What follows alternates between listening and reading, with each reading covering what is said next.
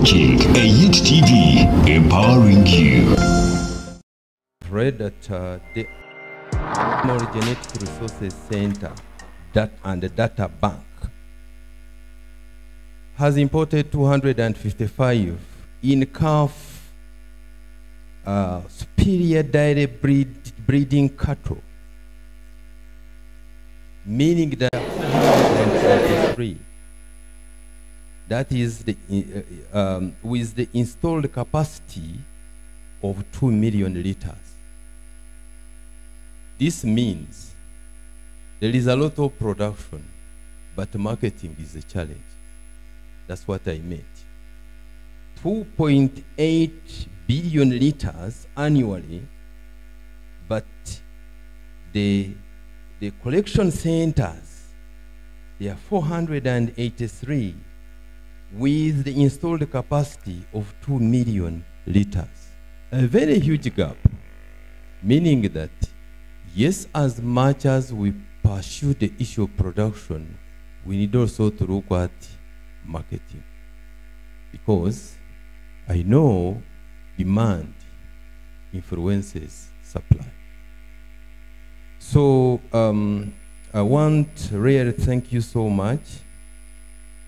In fact, these heifers I imported from South Africa, not very far. Yes, blended learning has a key advantages, and of course there are disadvantages. But we need to work hard to ensure that it will at least bring in the component of the practical aspect. How are we going to manage it? That is something that that should be considered, and I hope it will be able to address the issue. That's why my colleague was talking about simulation.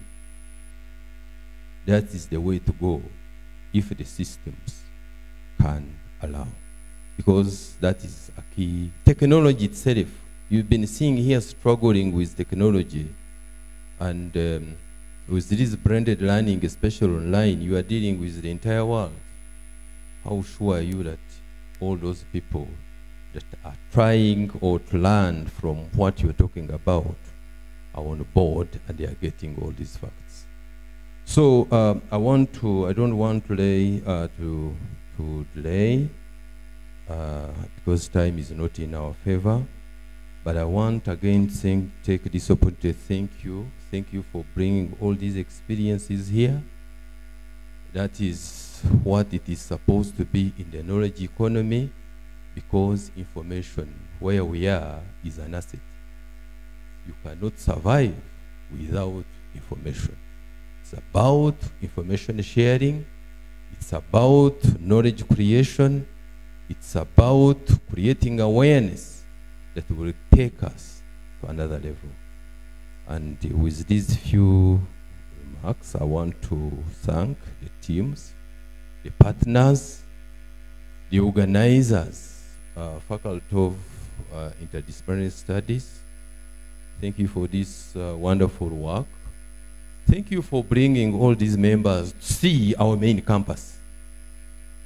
Should have taken it somewhere, but at least they have known Mbarara University of Science and Technology. So with these few words, I want to thank you and declare this workshop officially opened. Thank you.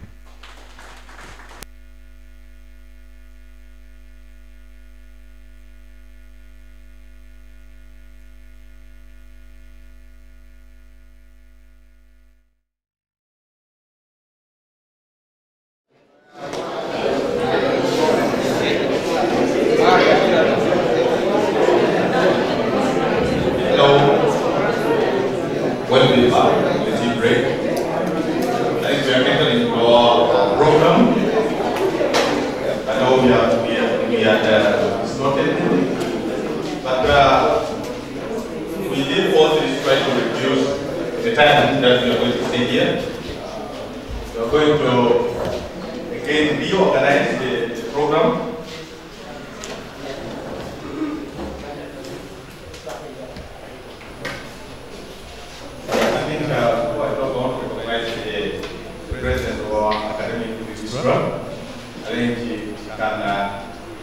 maybe can just greet you people.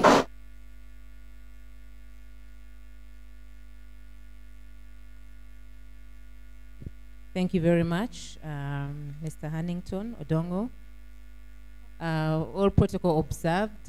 I'm glad to be here. My name is Martha Choshaba Tunamasko, the academic registrar and a participant today. So you're very welcome to Mbarara University of Science and Technology. Thank you. Thank you, AR. I don't know what I can say. The Dean, you'll allow me to make some brief. I think, Madam AR, we are here discussing blended learning process for training our students and also interacting with the community, the farming community around us. And the people who are here are our fellow academics from Ethiopia, Kenya, and the Netherlands. We are here with the stakeholders, that's from the Ministry of Agriculture, Ministry of Education. So we're here, we are looking for a solution, how the blended learning approach or methodology that we are promoting can be taken up by all of us who are here, so that tomorrow we all get the benefits as a country and as a community of East Africa or Eastern Africa. That's basically why we are here. Yeah, with that, I was just telling you, we are trying to reorganize the program so that we meet our time limit. So our presentations are not going to be the way you have it on the program. We have tried to fuse the three presentations of the Ugandan team into one. But the different partners will come and give in their experiences as the presentation is going on, so that we save time. Two, after that, we would expect, after the presentation of the Ugandan team, we are requesting the Netherlands team, the architects of this program, to try to share with us also briefly how it is done in the Netherlands. Then after that, I think we share with our other partners, that is Kenya and Ethiopia. Then we shall have a plenary session. And the plenary session, there are two key things we are going to discuss. One is what we discussed in the morning, what was presented in the morning from the Netherlands team, who are in the Netherlands. They are not here with us. On the software that we are using, that's the DDA platform. Then two, we are going to discuss our relationship as TVETs and universities with the private sector. When I talk about the private sector, it is about the farm. In relation to student internship and all placement.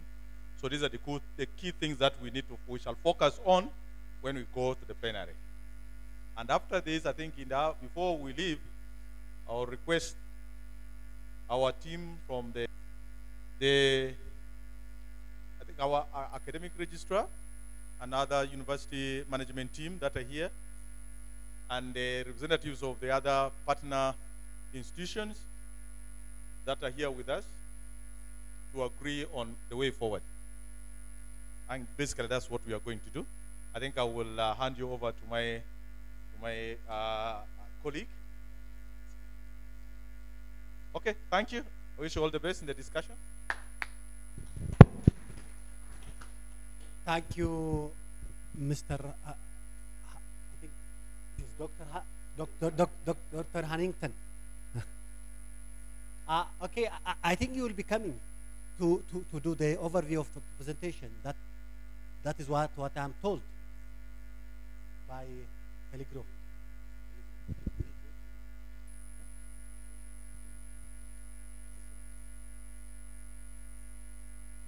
Learning. I know there's what we have skipped. We have skipped a lot of things. Why we have skipped the issue of the project overview, you already have it in your wallet. For those who have not been interacting with it, but the overview of the project is in your wallet. Just a pager. We made a summary of the project. Yeah. Just a pager. Yeah, the project brick is there in your wallet. So I would request Peregrino to come on and share with us what he has. Thank you.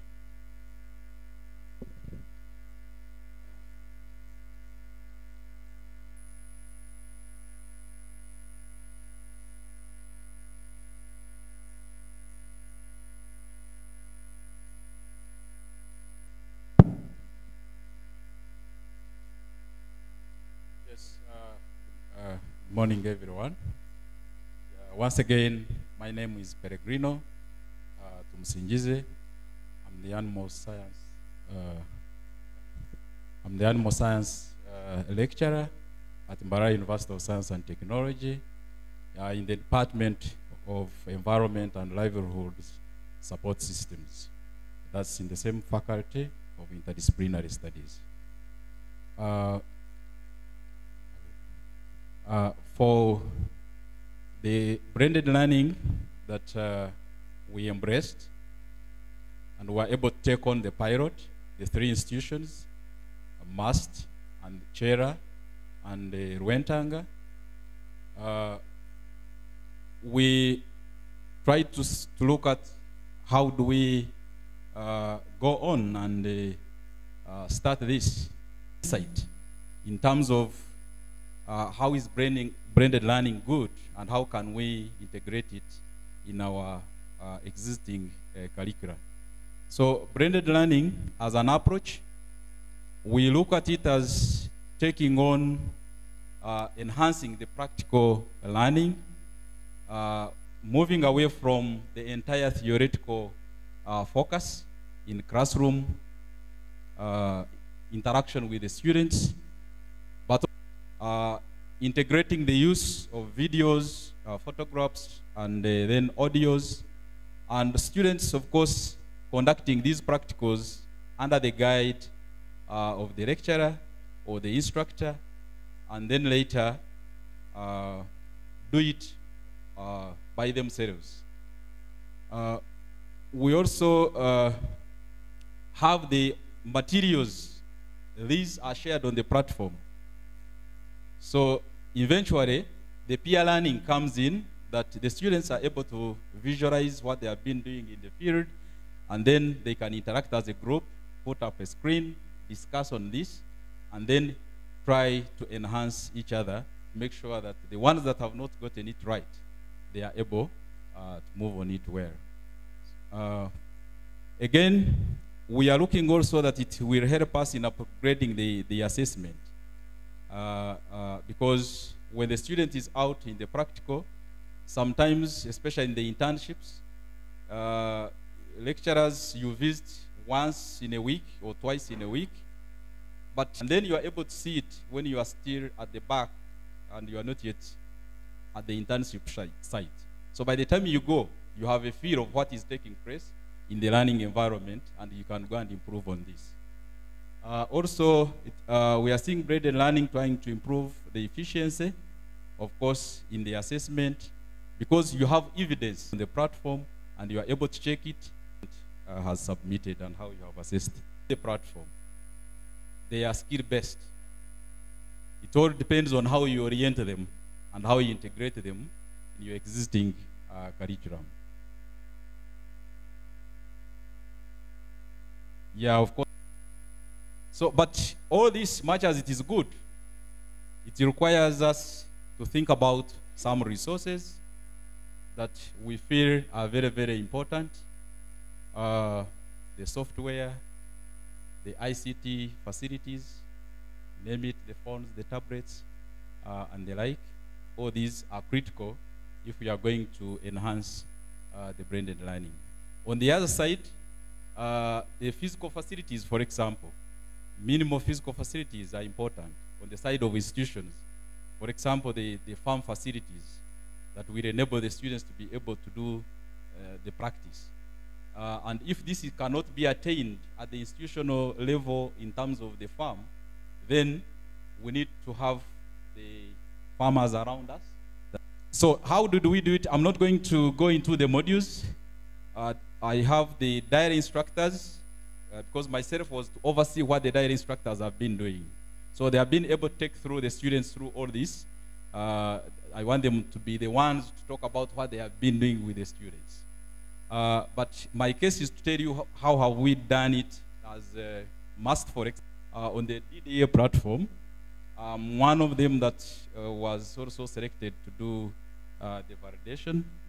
Some of the instructors in Chera were part of the team in developing the modules with the team in the Netherlands.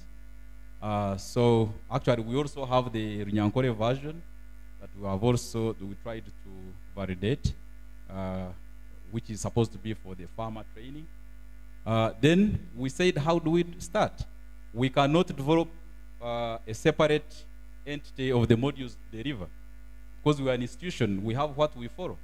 So we looked at our curriculum, we looked at the courses under the program of Bachelor of Science in Agriculture, Livelihoods and Farm Production, 2021, with the pilot students.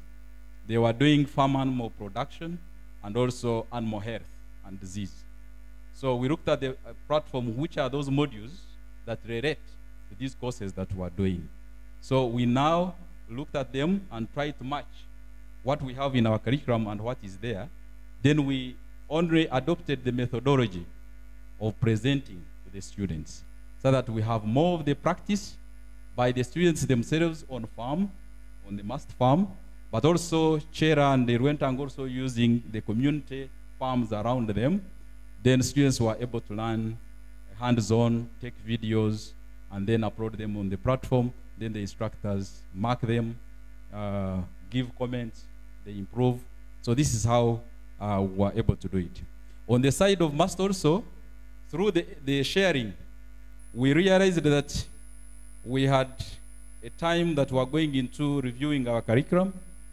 And when we reviewed our curriculum, it moved from Bachelor of Science, Agriculture, Livelihoods and Farm Production.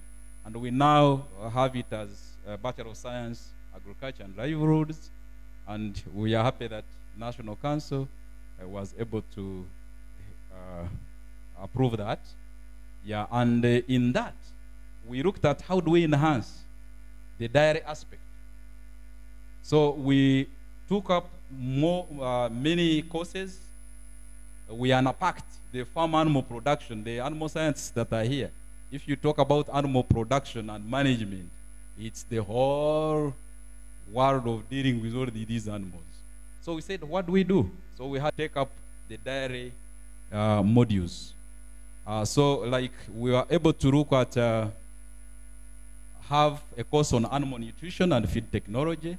This is now animal nutrition for all the other species of animals, but you're talking about dairy, pigs, and the others. So the dairy aspect now, I would now send it to the dairy instructors that were trained under the blended learning and handle that. Then we come in together in the assessment, in the practical assessment and also the theory. We also introduced the milk and meat technology module so that it will help us to handle the value addition at the end of it all, both for meat, for beef, and the dairy animals. Then pasture production and range management was another course that we brought on board. All these are tailored on trying to enhance both dairy and other species management in order to enhance productivity. So that's how we had to integrate the thinking of blended learning in our existing curricula, because we couldn't change it per se because of the blended learning that we are embracing. So at this material juncture, allow me to invite Daniel, who was one of the instructors. Of course, he's from MAST. And then the other instructors from Chera, I think was Robert. Robert, are you here? Yeah, that's an instructor in Chera. Then Bonnie, that was another dairy branded instructor in Chera. Then we have Loy in Rwentanga, she's there. And then Annette. Then at Mast we also have Joab, who is not here. You in the group of the students when they were at the farm, the one who was putting on the hat.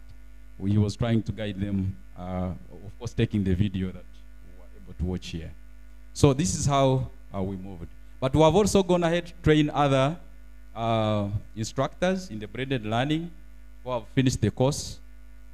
This is me and our farm manager, who is also part-timing trying to lecture our students. Ivan is not here, he's sick. Yes. So this is how we are moving so far. So can you present the courses that you went through and how you engaged the students? Thank you.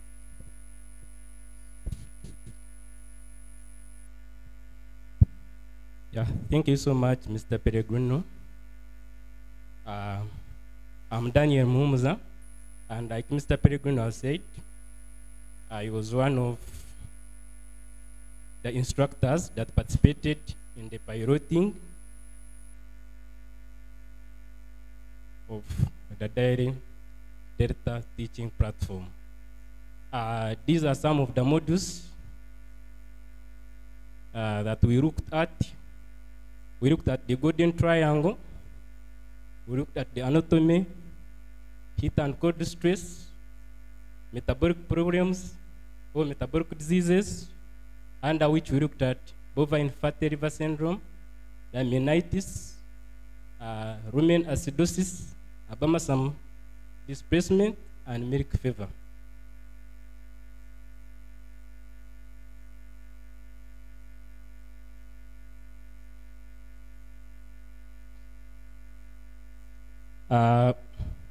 This is the mode of teaching.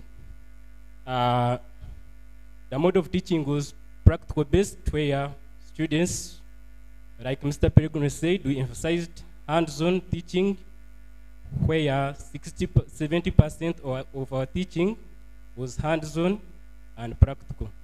Then after we had classroom experience and online engagement.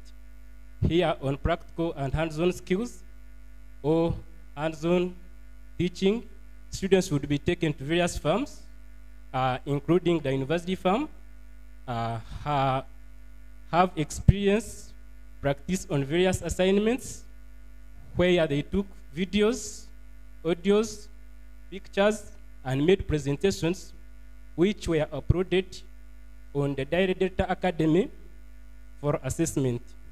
So after assessment, sometimes students would have in-class or class experience, where we would play various videos or audios of students explaining what they did in the field. And during this, students were capable or were able to learn from their colleagues.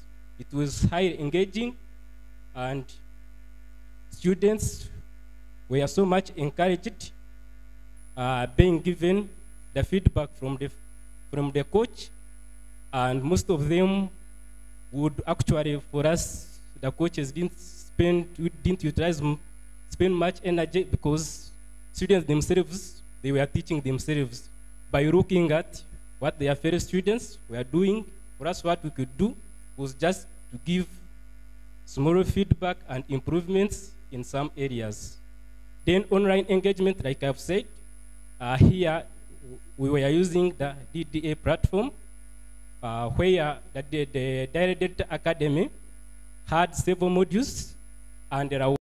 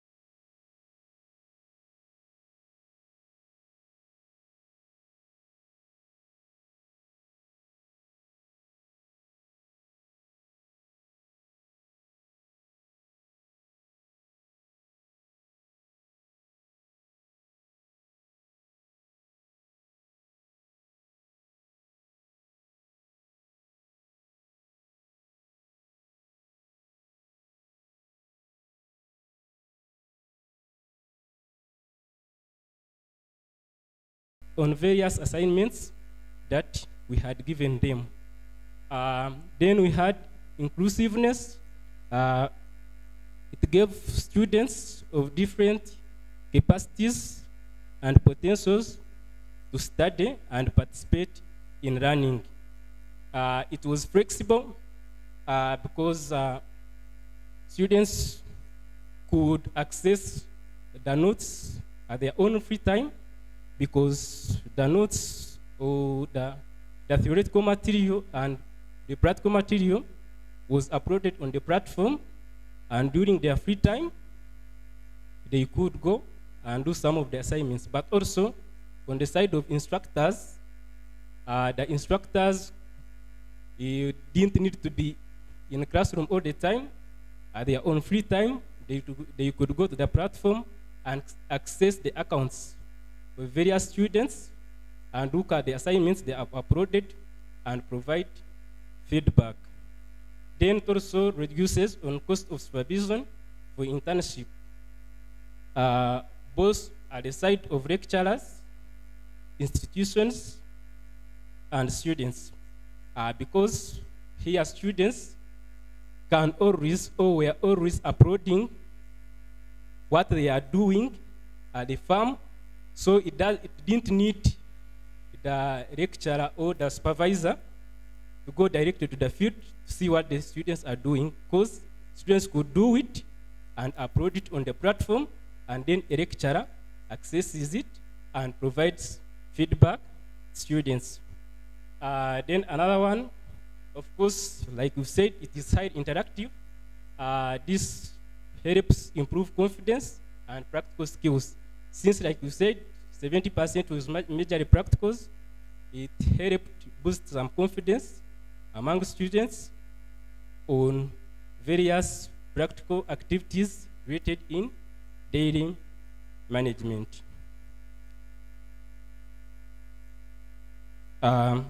These are some of the challenges.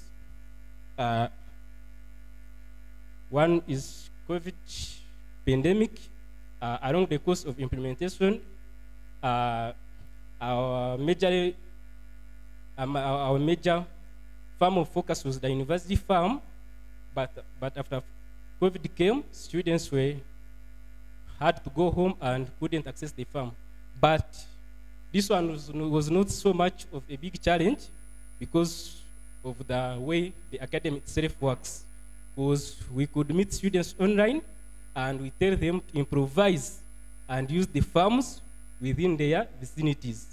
So actually, this one helped to bringing his experience, a student from, let's say, the Western, bringing his experience, and we shared. Only that, like fine-tuning, which was supposed to be done at the university farm because all the students were not around, that one we didn't get. Then, poor internet.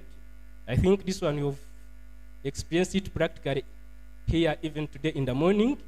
Sometimes the internet connectivity strengths and quality may not be all that good, support the learning process. Like you conducting a lecture or a student is giving his views or we are learning, then there is breaking on and off of the students. This one was a challenge. Then there was also high transport costs. This one was incurred, it being highly practical. Of course, we had to take students to various farms to have hands-on skills and experience. But some farms are a bit different from the university, and taking students like twice a week, it may be a little bit expensive in terms of transport costs and maintaining students while they are doing practicals. Thank you so much.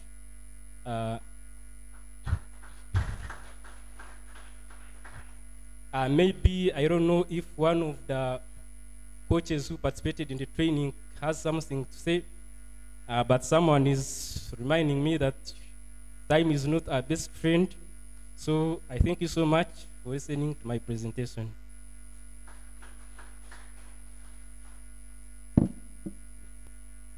listen from Shiera Agricultural College. Thank you.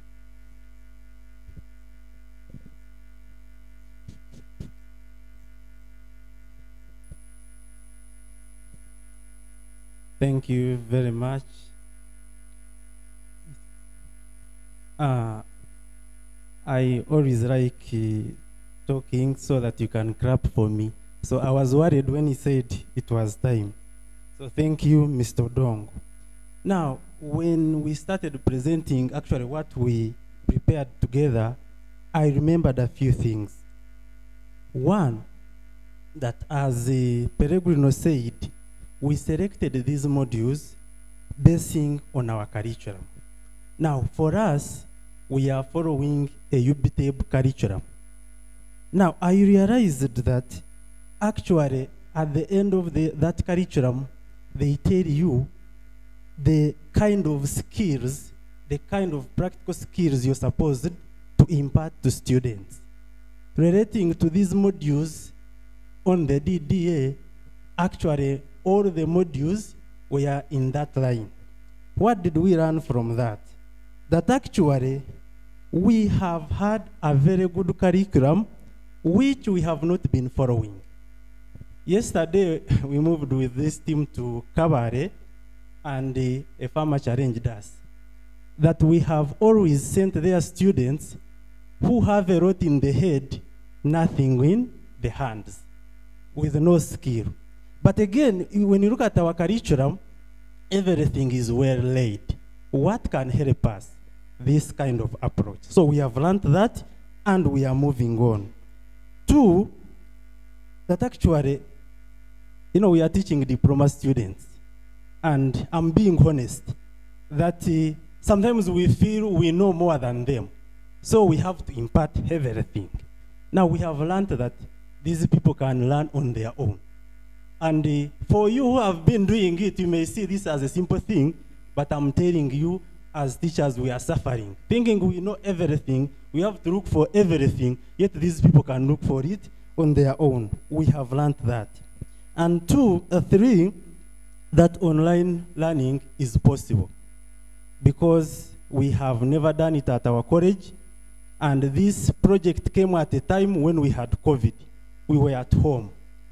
These people continued learning, but of course, those who were in the pilot only, then that means we can extend to others if this is adopted.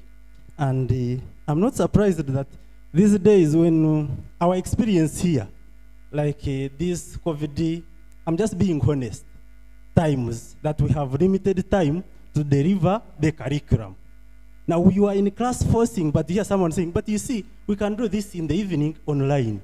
So this thing is really approach can help us in your new approach of practical-based assessment. Because I'm just wondering, we can always err. But the experience is that if there is always a problem like in the marking, a student can come and ask for remarking. Now in the new way of assessing, if a student wants to come for a remark, if it is remarking, of course this hasn't gone without challenges because we need infrastructure, and that is a very big cost. But again, when you run a cost-benefit analysis, you find that the benefits are more because our target is we want to produce a skilled graduate who is going to serve our communities. That's a very big benefit that we should focus on other than the cost of the ICT. So as chair, this is what we can add. Thank you very much.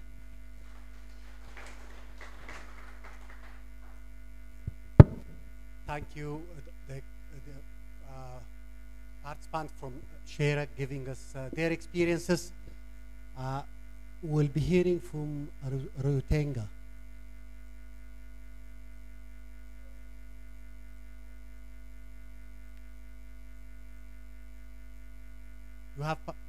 Do you have representative from Rutenga? Shall we clap for them so that they come here? Ah, good.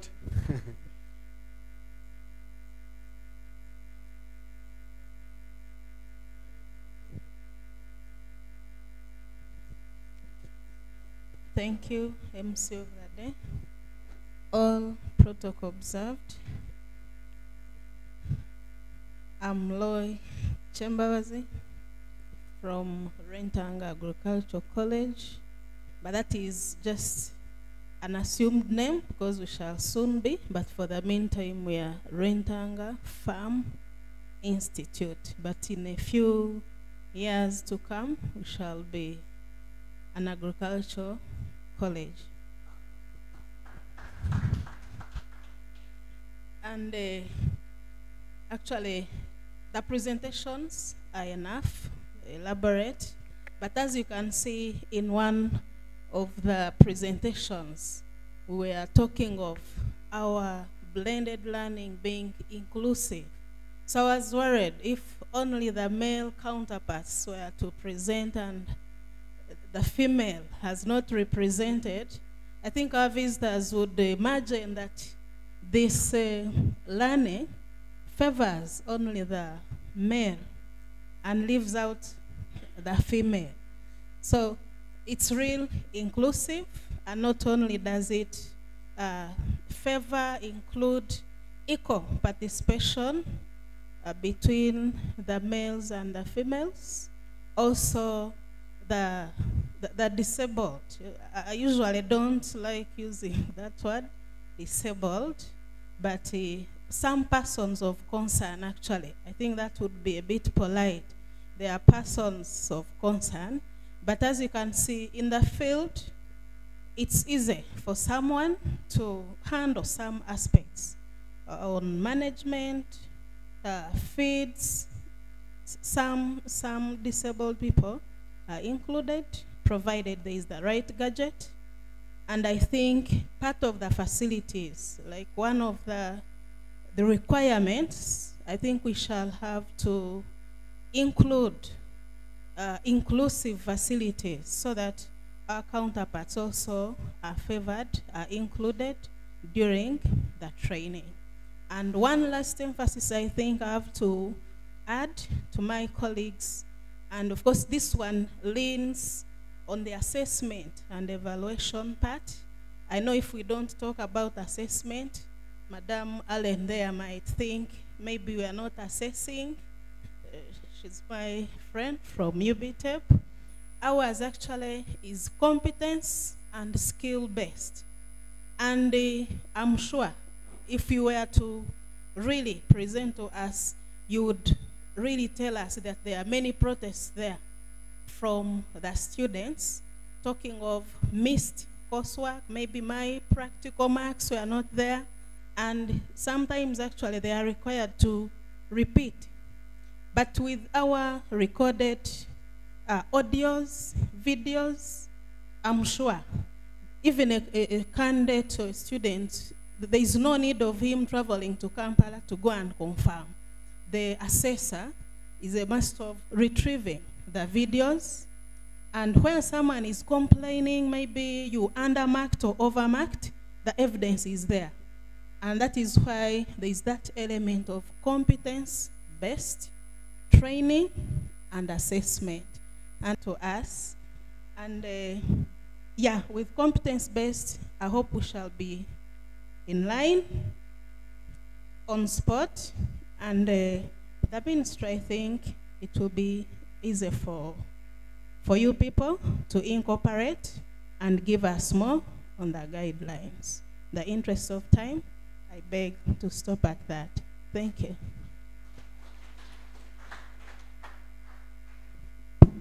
We again thank all the country presenters, but I'm told that we're having also student representatives. How about if we recognize them? Can you stand up? The student representatives. So, shall we welcome them? Thank you. Thank you. So, I think, see, according to the program, were expected to handle the experience from Netherlands also, especially experience of farmers in Netherlands. The group from the Netherlands will be sharing with us the experience of farmers in implementing the blended learning in Netherlands, in Europe. Media has requested me to inform you that those who who have internet, we are having this program going on live on the Exit TV and the YouTube face and the master Facebook page. So you can be following it up if you're not getting us here. Thank you.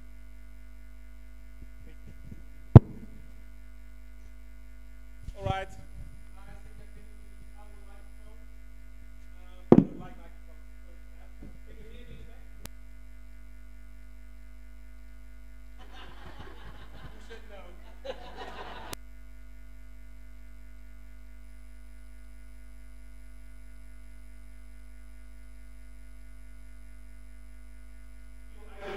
Here, we're lucky that we are online. So hopefully the next time I can come to your country, to your college, and then you see a different teacher. We work together. In my opinion, we just live in one world. That's it. Everybody's the same. We have the same problems, we have the same attitude, we have the same students. Students are all the same. I teach them in the UK, in South Africa, East Africa, China. And people are the same everywhere. That's my opinion. And you have to treat them right. I'm a veterinarian, but the main thing what I am is a teacher. And I love my students. A good teacher has to love his or her students. That's number one.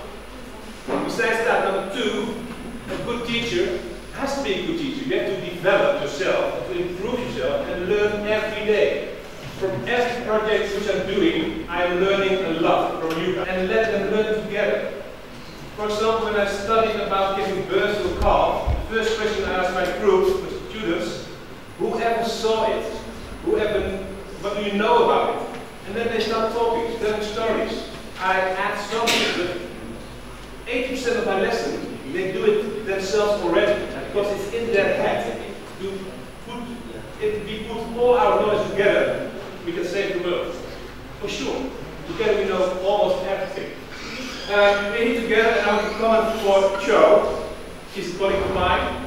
We always talk about Ethiopia, Kenya, Uganda, and Netherlands. The Cho is from Belgium. So, you forget Belgium sometimes? Alright. I will do it.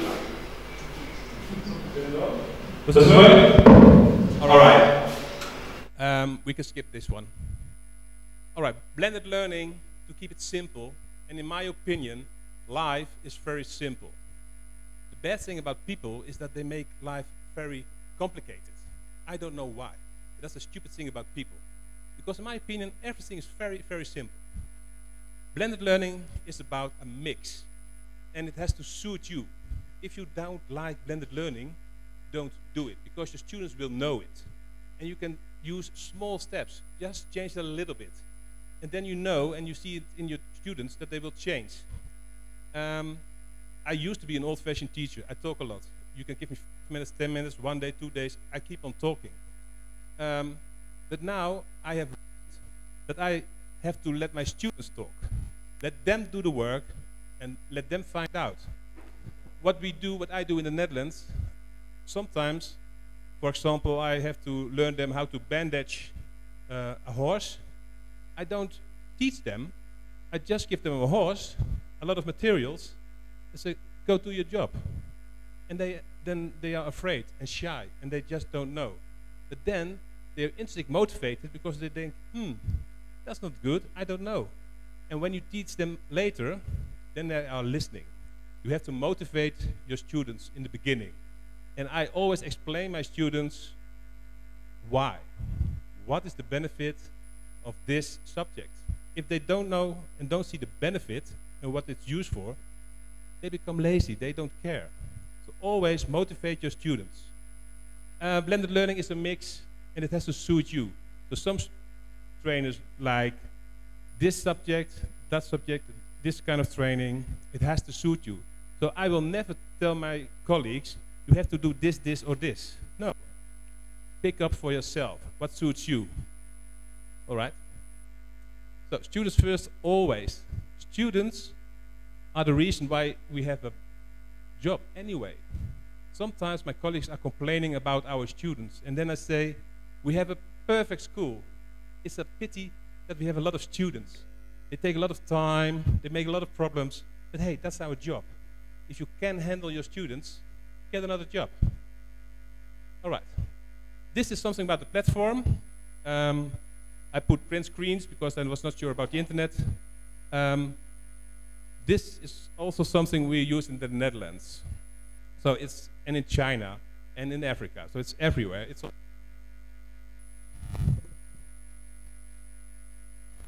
there are two parts. There's a part for the students, and there's a part for the coaches. So we go to the blended learning. You can click on the tile. You already saw a little bit from Johan this morning.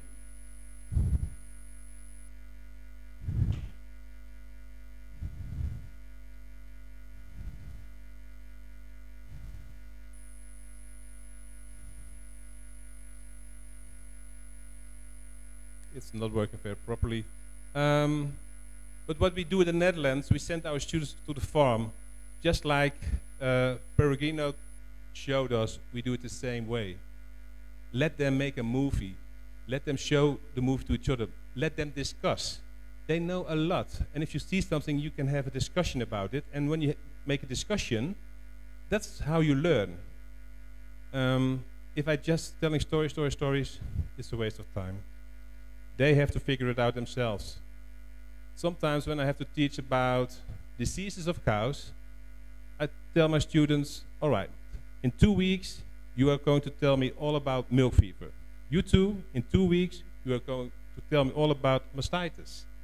And they have to dive in the subject. They have to make a presentation for the whole group. And when you make a presentation, you are assured that you are knowing what you're talking about. So that's how you can learn. So there are multiple ways of learning. Blended learning. Blended whiskey, put a lot of good stuff together, and you have a perfect whiskey. It's the same as blended learning. And it's not rocket science. It's just do your job, which you are doing for years. Add a little bit of blended learning. And if you like it, and your students like it, add a little bit more. It's additional. And one thing about the cost, and I'm an entrepreneur myself, I have my own veterinary clinic. Sometimes it's a lot of money, but that doesn't mean it's expensive. It's a big difference between expensive and a lot of money. And sometimes you have to invest money in your students, in your future, and the investment and of your return of investment will be there, for sure. And sometimes we think it's difficult or it's big problems. Don't think in problems. When I have to teach a very difficult subject, I always tell my students the first thing, I said, there's a big, big secret. This subject, everybody thinks it's difficult. It's not true. It's very, very easy. I will prove you. And then they have a totally different attitude. So you as a coach, as a teacher, has a very important role in motivating, stimulating your students. And this, who should be able to train their students in the proper way, but they can't do it themselves. And if you can't do it yourself, you cannot train your students. So that's also what we need to do, is train our colleagues, our teachers. These are some examples of blended learning. Go on. One back, please. So this is, you go to this tile, blended learning in practice. You see the movie, and in this movie, somebody's telling you about this assignment. Then there's a Word document, and everything is written out. And then you have to hand in your assignment. And it can be a poster presentation, it can be a schedule, it can be a movie, a blog, a vlog, whatever. I last saw a movie from a student from South Africa, and she was telling about the body conditioning score of a cow. And she was walking around in between the cows in a barn, explaining where to look at, what the body conditioning score is. It's perfect. Within 2-3 minutes, happy student, happy cows. in between the cows, in the barn. You have to feel them, smell them, be careful a little bit, but that's the way to learn. I can give my son a book, how to make pancakes. I say, read it, do it. It's a waste of time. I invite him in the kitchen, I show him once, he can do it himself. And he can. All right. These are just a few other ones, you can move on. Okay, now we go to the teachers platform. This is my platform. We can go to there. Or not, sometimes. All right, can you continue? These are my students, and some of you can recognize your names. We go to Alfred. The next one, please. And then there's blended learning training, the next one. Well, you can see he's not the perfect students, but that's what I like. I don't like perfect students. I always said, perfect is good, good is better. If you try to be perfect, it's a waste of time, really, trust me. So Alfred was a good student, not perfect, good. Next one. So he handed in a video, and this is what I can see. And this is the first video they have to make about nice to meet you. It's just a simple movie. They tell something about themselves, but then we know them a little bit better. We know that they are able to make a movie, and we know that they are able to upload it. So that's step number one. Get familiar with the system, and then we can move on. I give feedback to Alfred. He can read it, and I approve this assignment. Right?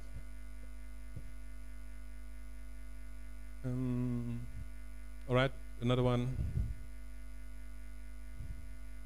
Go on.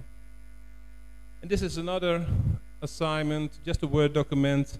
The student hand in the assignment, I read it, I give comments. And about giving comments, what I personally learned my last session with this project was about giving feedback and feed forward. And maybe what I hope is that you remember from this afternoon from me, focus on feed forward for your students. It was really a shocking reminder for me. We give feedback a lot of times. Your students have to do something, we give feedback. All right, we start with the good things. But this, you did not good. It was not very well. You can do better. It's very demotivating because it's something from the past. You cannot change it anymore. It's already done. What I do now is give feed forward. When they have to do something, I talk to my students. I communicate what I want and what I expect. If you don't communicate about expectations, you will never have the same goal. So now I talk to them on forehand, I give them tips, advice, and then they go on. That's a lot more in a positive way, stimulating your students. And learning has to be fun. You have to be glad that you can go to school. I have 3 rules in my classroom. It has to be fun, you have to be yourself, and you have to pay attention. Those 3 are my rules. And I always said I'm allergic for mobile phones, so I never want to see mobile phones. All right, next. Next. Sometimes you have to fill in a checklist. All right, next. Sometimes you can put a video on YouTube. This is from Matrine. You can go on. So I can go to YouTube with this link. I see the movie. And this was a very nice movie. And I like this part of the blended learning training because you have to go to the farmer and ask him questions. You have to go to a student and ask him questions. And asking good questions is one of the most difficult things in life. If you ask a question, people give an answer. My experience is that many times you have to ask 2 times, 3 times to get the right answer, to get the honest answer. So ask multiple questions in multiple and different ways. And this was a very nice movie, because sometimes I saw a movie and then there was a student of mine interviewing the farmer, in between the cows, very nice environment, but the cows making a lot of noise, so I can't hear anything. But that's also something we can learn together, to make a good movie, pay notice to the sound, to the background, etc. So this is the farmer, this is a student, and when we talk about farmers and teachers and students, I always said, stop working, sit down, drink tea, coffee, and talk to each other. We need each other.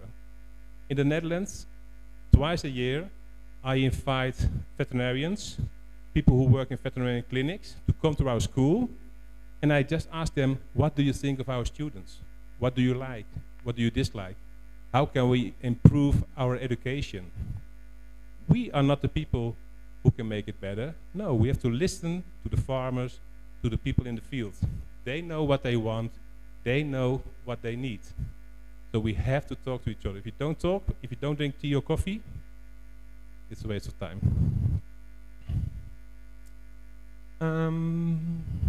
Well, this is blended learning, you know it. All right, next. What I really like about blended learning, that you take your students seriously, and they know it, they feel it. If you just start talking, they fell asleep, for sure.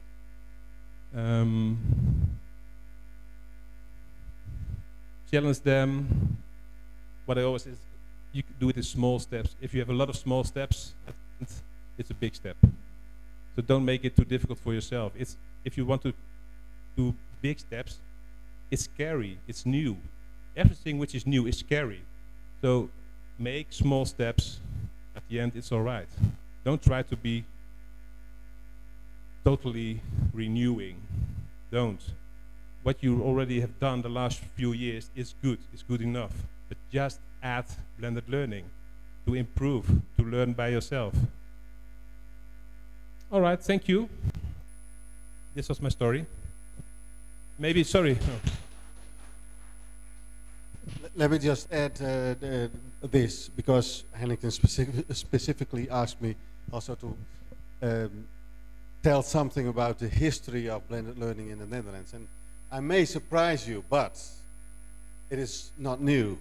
It's very old. When I came into employment at Aeres in 1995, they were using blended learning. I was involved in blended learning. But yeah, I got to remind you maybe that in 1995 there were no smartphones, there were no laptops. There were a few computers, not laptops, you know, desktop computers. You could carry them, but you needed a cart to carry them along. Still, we used blended learning. How did we use blended learning? 1 day a week in the practice, do assignments, come back the next day, we talk about it in classroom. There was blended learning on paper. You can do it. It's possible. But, you know, it's a little bit complicated, especially when the travel distances are long. Then it's not possible. Then later on, it was possible to use learning platforms with computer, but still there were no smartphones yet in 2010. It's something of you know, the recent history. So then, even then, the assignments were done on paper most of the times, but there was an electronic learning environment that was leading the students in doing the assignments. But they did it on paper. They were not carrying a laptop amidst the cows. You can imagine what will happen. And besides the fact that not every student had a laptop at that time yet. But nowadays, everybody has a smartphone in their pocket. Everybody has a high-quality computer just in your pocket. Why shouldn't we use that? You know, so it has become different.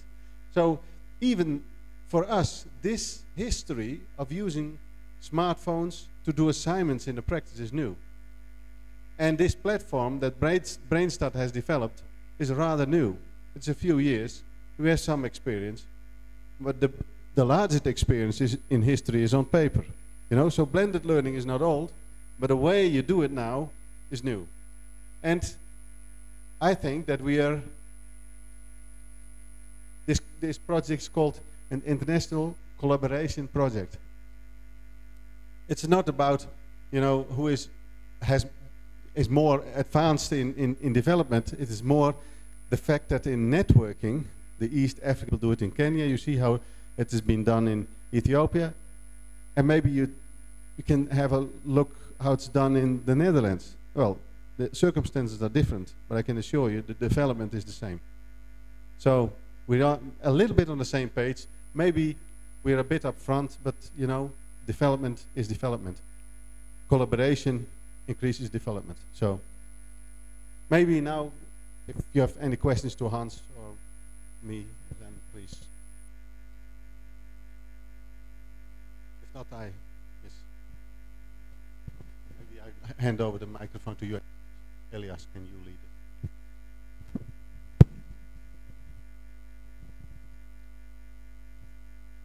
Thank you, presenters.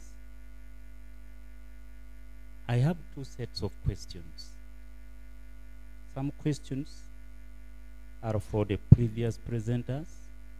Then some questions are directed to Dr. Hans. Let me start with Dr. Hans. When you took the stage, you were going to present to us the Netherlands experience, blended learning. And I don't know,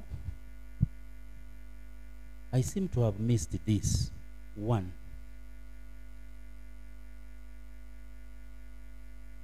in the blended learning you presented, I did not see or I did not hear how assessment is carried out.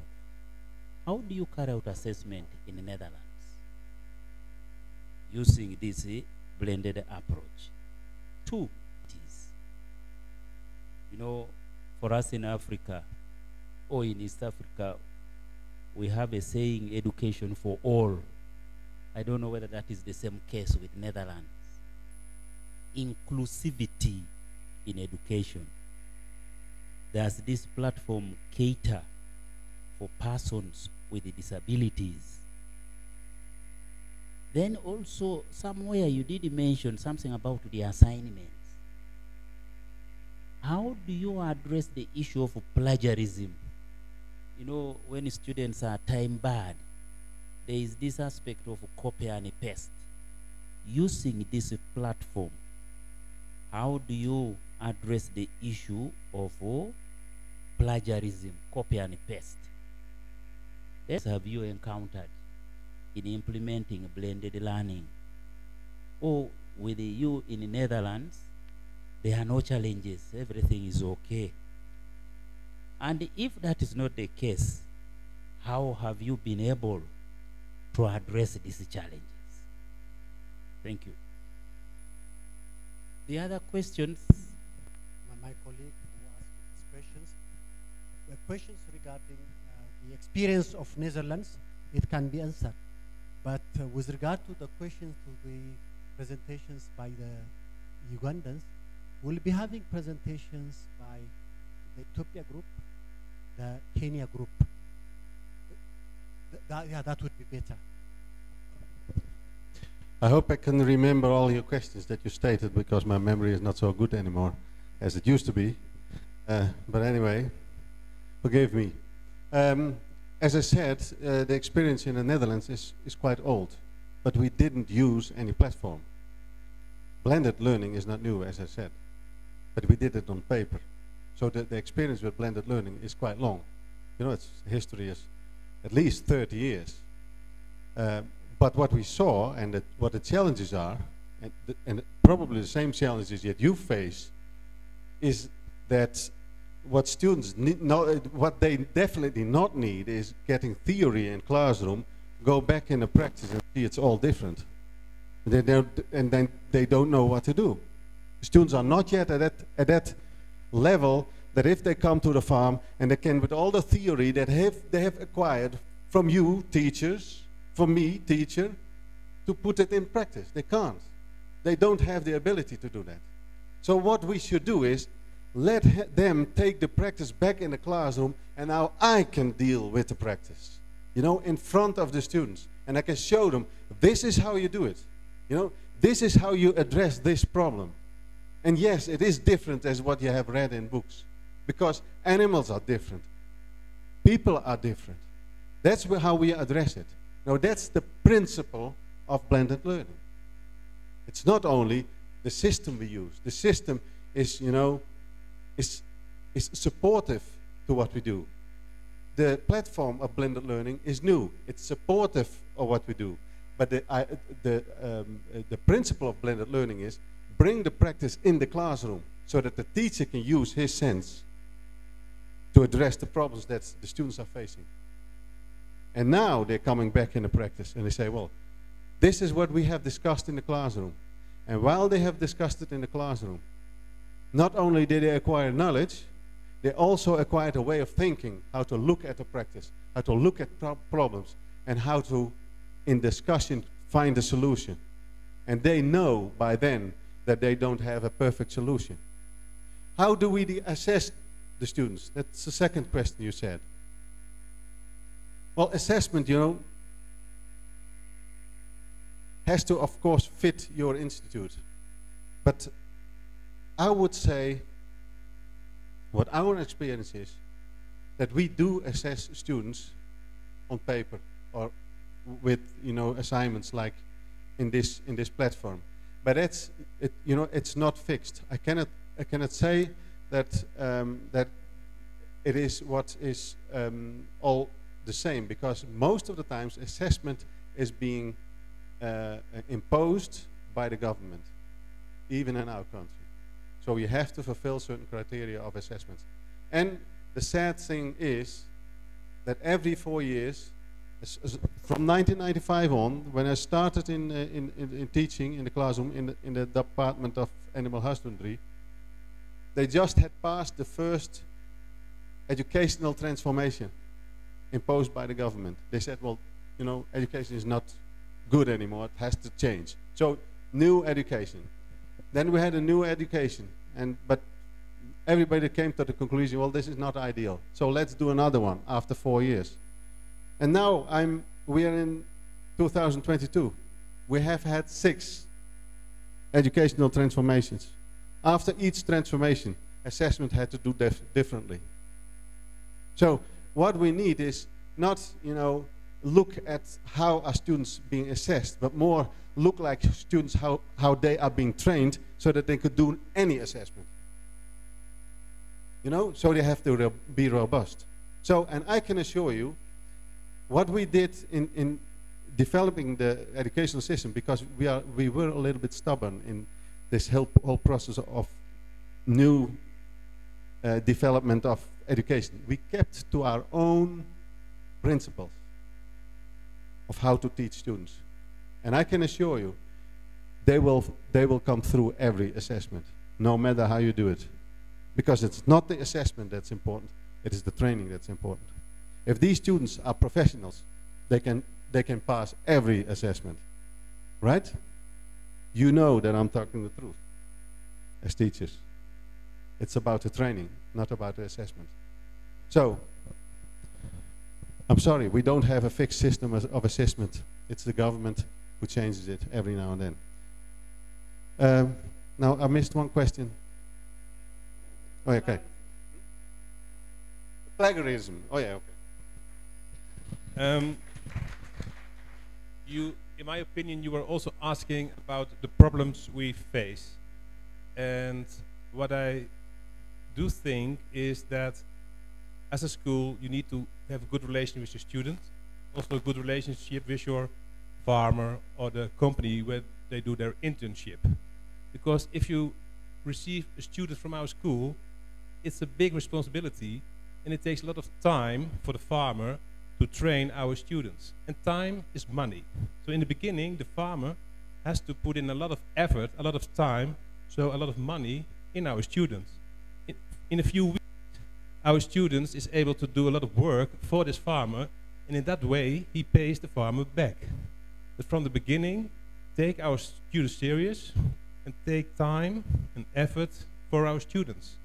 And it's the same as veterinarian clinics.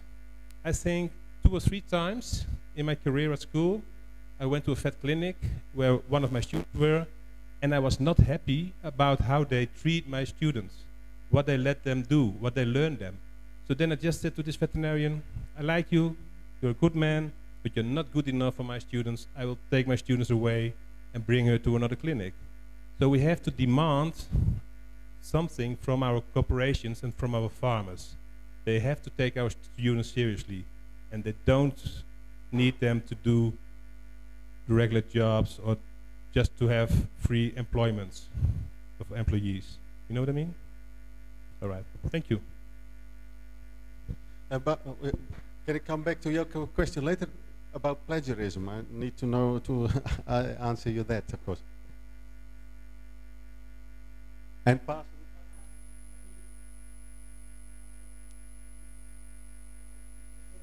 Oh, they say, oh, okay. Right. First, plagiarism. Well, firstly, if they use blended learning and they hand in assignments, you know, the assignments are a way of learning, not assessment, of course, because then we come to a certain assessment. If they would have been handing in something as an assessment and it is a paper or something, then it's simple. We let them hand it in an electronic learning environment that is connected with a system that can check for plagiarism.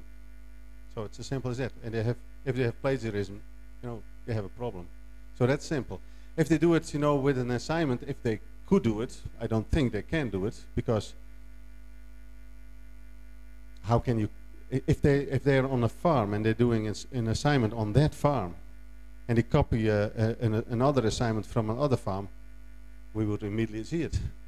So, oh, it's a different video, it's a different presenter. So I don't think it's a risk, you know, but I think you're referring to assignments, and in that case you need, and if it's a paper, you know, if it's purely the assignment is on paper, okay, then we could check it with an electronic system, if that's the case. And yes?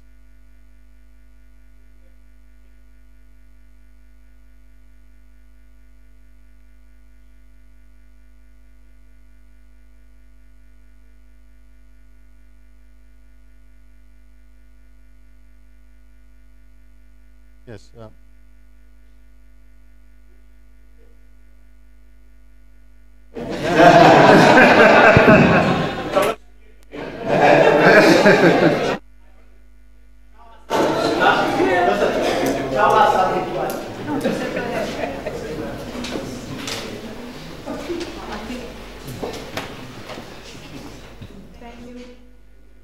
Thank you.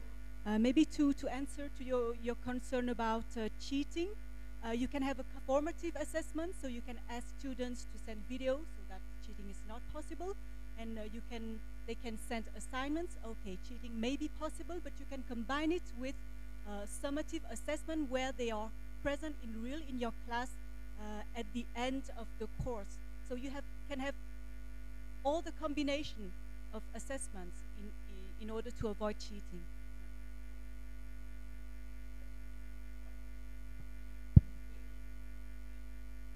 To address the issue of malpractice, the type of questions you set matter. For example, if you came up with a case study, it's very difficult to cheat a case study. It is either you know or you don't know, because it involves you reading or studying the extract that has been presented, understand it, then use your knowledge and skills which you acquired from the classroom to answer. So from there, you cannot cheat. Yeah? You know, we have accredited some institutions to carry out assessment online. And when we subjected those institutions to a test, we asked them to present to us sample questions, sample papers. And when we looked at the sample papers, we did emphasize on higher order questions, the use of a revised Bloom's taxonomy of evaluation. So that's where we're putting emphasis in. So you go for case studies mainly. Thank you. I think in the interest of time, since we are not given unlimited time, we need to limit ourselves. what I wanted to suggest is, Madam, for general issues, general questions about blended learning, the platform, and we'll have time, we have slotted time for that purpose. If there is specific thing for the Netherlands experience, we can do it now. If it's only for the 1, 2, okay.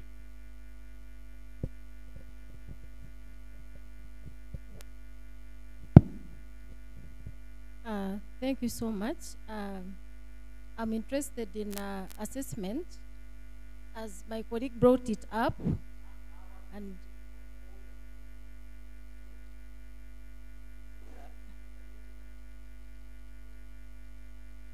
yes, I wanted to share our experience here, how we do assessment.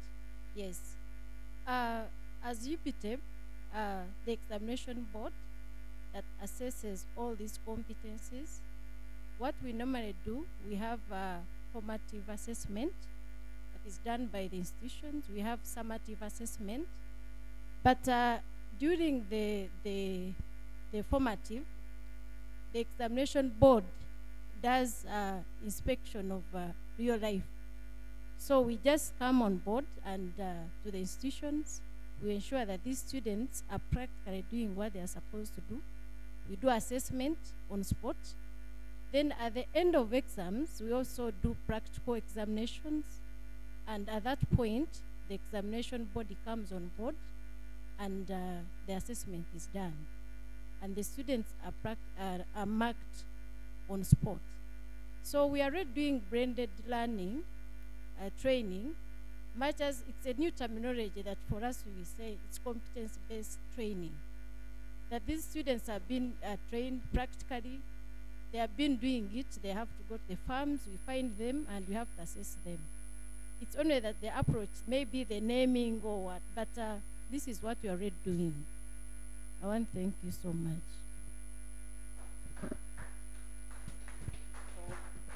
If the question is only for the Netherlands experience. Yeah, thank you for the presentation. But my concern is about the linkage with the industry. I was just wondering whether in the Netherlands, you maybe enter into MOUs with the farms, or you just send students to farms without prior engagement with the farms where... Yeah. Sorry, without prior? I'm asking whether, you see, because in blended learning, the industry is very critical, where you are sending the students to do their practicals. Now, you enter into MOUs with those farms as an institution, or you just send students without sending prior engagement with the farms, where they are going to work as interns or maybe do their practical. Thank you for that question. No, absolutely, they cannot go to a farm and work there because they have, you know, we are liable for the students. We can only get students to an attachment if they have if we as an institute, as a college, have an agreement with the industry, with the farmer, that they take on the students and they take care for them in a certain way, and they also agree that they spend time with them to teach them. So that's, yes, we have an MOU, well, a formal agreement with every farmer for every student. They are not allowed to do any hour of practical training or practical attachment on a farm without such an agreement. And they have to make it themselves. They have to go to the farmer. The farmer has to be in a register, and the farmer is only coming in the register when the farmer has been applied for it to be a recognized training institution. And then somebody's going to visit the farm and look if the farm environment is suitable for training, because some are not. They just want to have you know, a cheap help, a cheap laborer in the farm. Some have, some do that. And then if they are approved, then a student can go to the farm and say, well, I want to have an attachment here. Are you allowing this? And if the farmer allows, then the student has to go back and ask for sales to get a contract, get a formal contract with the farmer. Is not allowed to go on attachment. Yes? Does that answer the question? Okay, thanks. Okay, thank you. Yes, I'm not a teacher, but I've been following the discussions between Netherlands and us. Two things I've understood. One, assignment and assessment. Yes. And it looks like sometimes we treat the two as the same. But I think it is how we treat exams or whatever in Kenya and Uganda and all that, where students are put in position to look at it as a punishment, to look at it as something you have to defend yourself. But I look at assignment as something that if I'm learning, I want to prove that I've understood by showing to the one who's training me. So in that sense, I think we have to change our attitude. First of all, do the students understand why they are learning? If I want to drive and somebody is showing me how to drive, I think it is in my interest that I really understand how to drive, and I want the instructor to really see what I'm doing. So most likely we have to, I think that the best thing for us is to start addressing the issue of assessment from a different angle. And I've been hearing this from most of you. Every time we are always saying the student, if we reject wholesome, you discourage the student. I've been hearing that. And we have been asking Brainstart, how best can we give comments without rejecting wholesome? Anyway, so that is what I'm trying to say. Assessment, assignment. Two, the Kenyan examination system, and that is why the always people are very scared that the student will copy from another one. If you want to copy, that means you don't understand why you are supposed to learn. So, and it's all about, it's something that we need to understand. Thank you, Joseph. I think those of you who wanted to ask questions, I will encourage you to take note of that. And after the Ethiopian and Kenyan presentation, you will be still given time to ask your questions, and we'll continue this discussion after that. Now, now, we will be breaking for lunch, and it will be for 1 hour. Since it is now 1:30, we can come back by 2:30. Is that okay? Before that, shall we give the Netherlands group? Great. Thank you. Thank you. No, it's okay. Everything is done. I think we are going to the same place for where we had our break tea for the lunch. But let's keep time because we have because of the questions we could not handle the Kenya and Ethiopian experiences. Yeah, so immediately after lunch, we shall come for that. Yeah, enjoy your lunch. Thank you.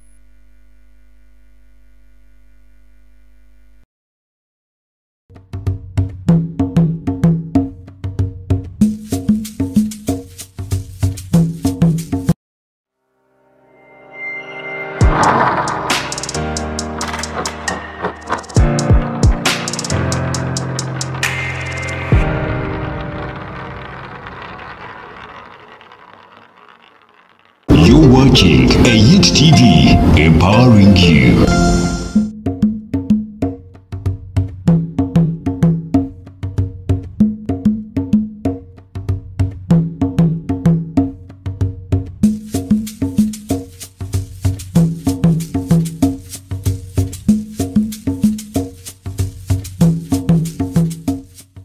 What you see on your screen are actually called pastures. Now, that's food for cattle. Mbarara is known for, and we're talking about Greater Mbarara District, is known for dairy production. And this is perhaps why Mbarara is referred to the land of milk and honey. Where we're standing is actually called Chilabo Farm, located here in Mbarara, a few kilometers from the city center. And why that? Chilabo Farm, we are told, is being developed to become Mbarara's next, or Western Uganda's next demonstration farm for education purposes, for consultancy purposes. Now when we talk about livestock, this is about to grow into a hub for livestock ecosystem. Today, we are hosting Mbarara University of Science and Technology students that are doing agriculture to come and get the practical feel of livestock. But before that, we should be able to take you through the farm and understand what more is done here. Now, you need to move with us. We do not know yet what is inside there, but what I can assure you is this is actually a full-packed, action-packed livestock coverage. And in case you've ever had that interest, then this is actually your chance. Sankara Berhanga, TVET TV. Let's move.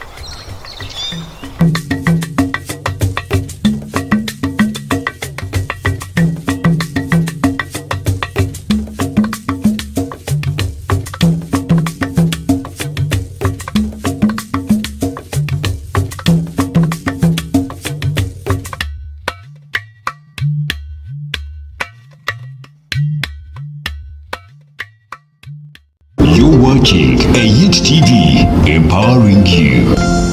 Yes, thank you very much. You are still watching TVET TV. We promised, and yes, this is now the moment of truth. I told you we didn't know anything about Chilabo Farm, but God is on our side, and trust me, we are about to be getting to know more. Joining me at the farm. Now, what you see on your screen, it's where we are standing. I would say, in my layman's language, that those are young pastures.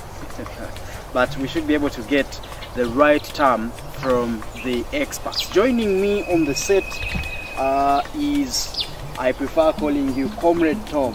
If you could start with you saying hi to the viewer. Yeah, the viewers of ATV, you are welcome to this segment where we are at Chilabo Agricultural Practical Training Farm. Call it Chilabo Farm. Yes. We are located in Mbarara City, Kachika Division, and a village called Kafungo, just 5 miles on Uganda Road, right from the city center. So we are here, and we want you to go with us as we explore what is behind us. But this is a 3-acre farm that has a number of enterprises. One of the enterprises is a zero grazing unit where we keep dairy cows. We have a piggery unit on the farm. We have rabbitry, we have poultry, and we have other crops that we grow, including where we are standing right now. This is a pasture establishment garden, and behind us we have even grown-up pastures. So today we are here to show you what is behind here and to get you into the picture of real agriculture and to that effect urban agriculture. Don't tell me you don't have land. You can do it on 1 acre. You can do it on 100 by 100, 50 by 100. You can do something. So, welcome to Chilabo Farm. Today we are hosting a team of students with their lecturers from Mbarara University of Science and Technology.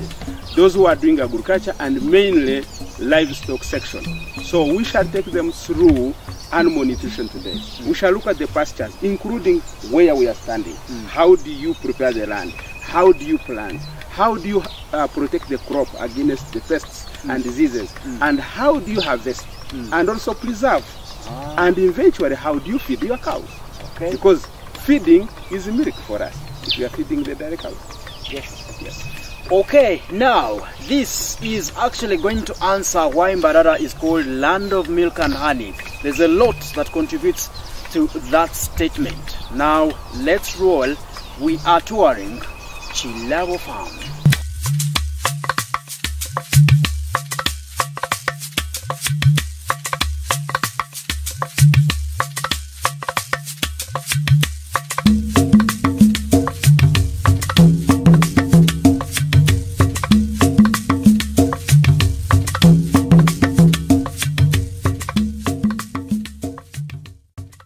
Students, you are most welcome to our farm. It's a farm. Many people call it Chirabo Farm because Chirabo is our trade name. Yes, we are Chirabo Practical Agriculture Training Farm and our Innovations Hub. But we simply call it Chirabo Farm. But we do practical agriculture training and we are innovate. As you will see, the day, I think we have about 7 to 8 hours here, and we shall go through a number of enterprises, but our focus today is going to be on animal nutrition, and to be specific about feeding the cows and also feeding the pigs. Though we have birds, we also have rabbits, so we shall talk about all that. So you are most welcome, and be attentive because I want to learn from you. My team needs to learn from you because you are from the academic institution. You are into the real learning, you know, lecture theaters, and the way you do it in lecture rooms maybe is different the way we do it here. So let us learn from each other. As your coordinator has said, today is a special day for us to host you, and I think we are privileged to host not any other university, but Mbarara University of Science and Technology. I think you guys deserve a clap for yourselves. Thank you for coming.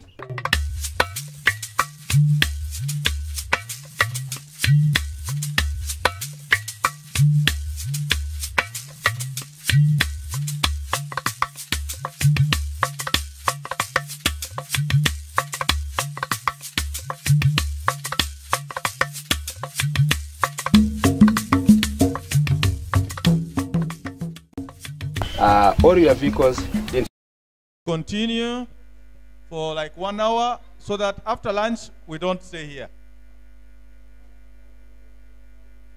You get me? I think that would be better. Let's come back. Can the Kenyans and the Ethiopians organize themselves?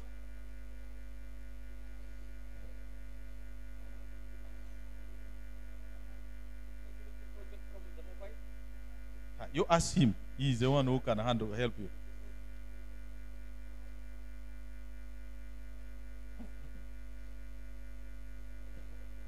Okay, Kenya, are you ready?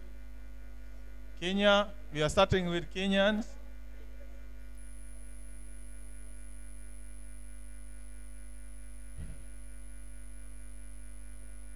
Kenyan, are you ready? Who? Who? No, we are starting with you. There's already, no, he's also having issues. But I told you to come back. Kenya, where are you? No, let us finish this thing, then we go. Let us finish. So we can't waste time waiting for people on the line. Yes. Let's finish first. After lunch, we can only other people can go. Then us, we shall remain for the meeting with these national stakeholders. This is a ministry. Yeah, it's only us. Other people will go. Eh?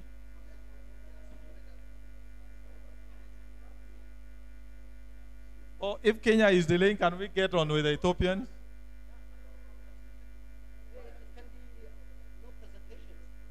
He has. But do you have your charger? You can get the USB port. You get the USB cable. Let him bring his USB cable and you transfer it on your. Yeah. Sorry, I think Kenyans are waiting. Ethiopians, we are waiting.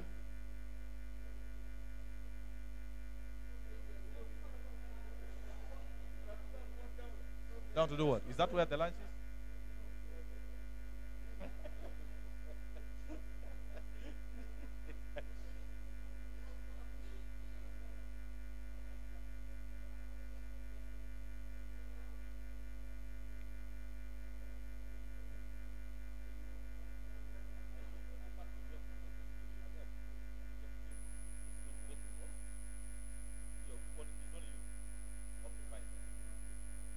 Yeah, we want to make the presentation short so that we get time for people to get out early.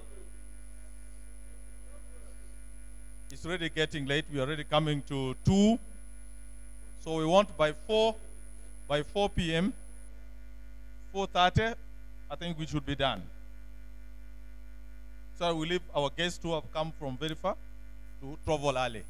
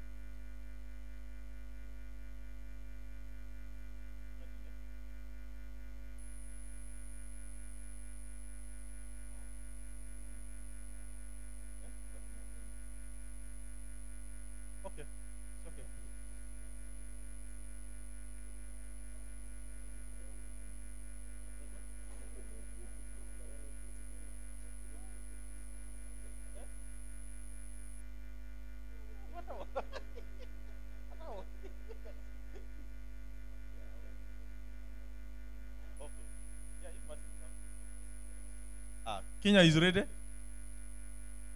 Eh? Oh, Ethiopia is. Are you done? You can start. Eh? Yeah, you start. You're projecting. Yeah, let him. Hold on a bit. We are still organizing ourselves. We will, after here, I think after this presentation, we are going to have a plenary. Once we discuss after the plenary and we take lunch, other team members may wish to leave, but we request the national representatives, like from the ministries, to hold on a bit. We are going to have a brief meeting. It was not going to also take long. I would say like 30 minutes. You know, you know me. Okay, fine. Sorry, I will be brief. Okay, we are still waiting for Ethiopia. They are organizing themselves. And let's keep the presentation precise.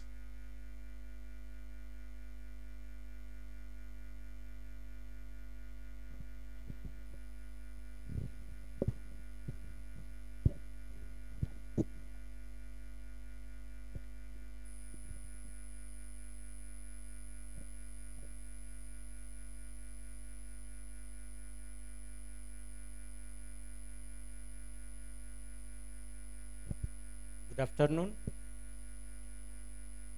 I think let me try my part on behalf of Ethiopia. In my presentation, I will make the blended training into two parts. One is in terms of trainers training, and the other is in terms of the DDA, the Delta Dairy Academy. When I come to the first, it is the profile of the institutions taking part in this earned project. The first is my institution, TVETI. By the way, TVETI is a bit unstable in its name. Initially, it was Federal TVETI Institute. Later on, it was promoted to Ethiopian Technical University, and now it is Technical and Vocational Training Institute. Nevertheless, the mandate is not yet changed. Its mandate is just to train TVET teachers both at the undergraduate and graduate levels.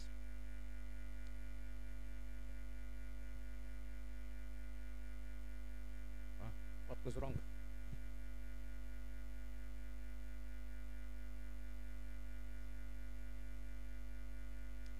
And the next is Bure Agricultural Polytechnic College.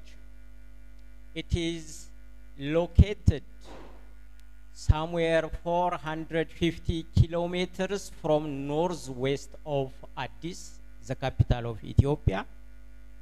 And Holeta Polytechnic College is located west of Addis, some 40 kilometers. With this, I will proceed to blended dairy training for trainers. In this case, the statistics is that participants from Bure were 7, but the plan was to train 8. And in the case of Holeta, the plan was 8, and 8 of them participated in the training. As we come to the certification, from Bure, 2 of the 7 participants are certified, and from Holeta, 1 of the 8 participants are certified. When we consider about those who completed the training but not certified in Bure, 5 are not certified because some of them did not complete their assignments on the specified time. And in Holeta, 7 of 8 did not complete or are not certified because the second batch did not complete the course. It is still on training.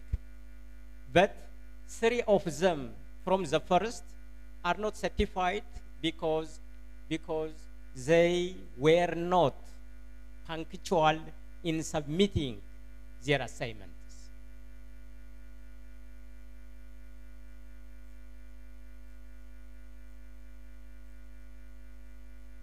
The good lessons these training of trainers have acquired is that they were able to combine theory and practical lessons. Their ability is enhanced in combining the 2 components, improved communication skills, enhanced teamwork, working together among their friends, and increased regional networks. Just the visits we did in Kenya, the visit we are doing here now, and during the inception workshop in Ethiopia, these visiting practices increased the network we have among these 3 East African countries.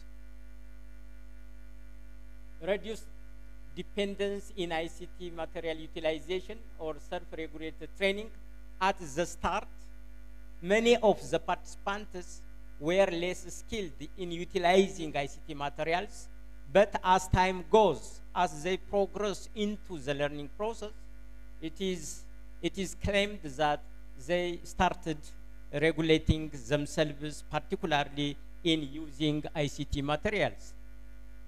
And these trainers, these trained trainers, again, have become good references, good models for the other instructors, for the other trainers in their respective agricultural polytechnic colleges.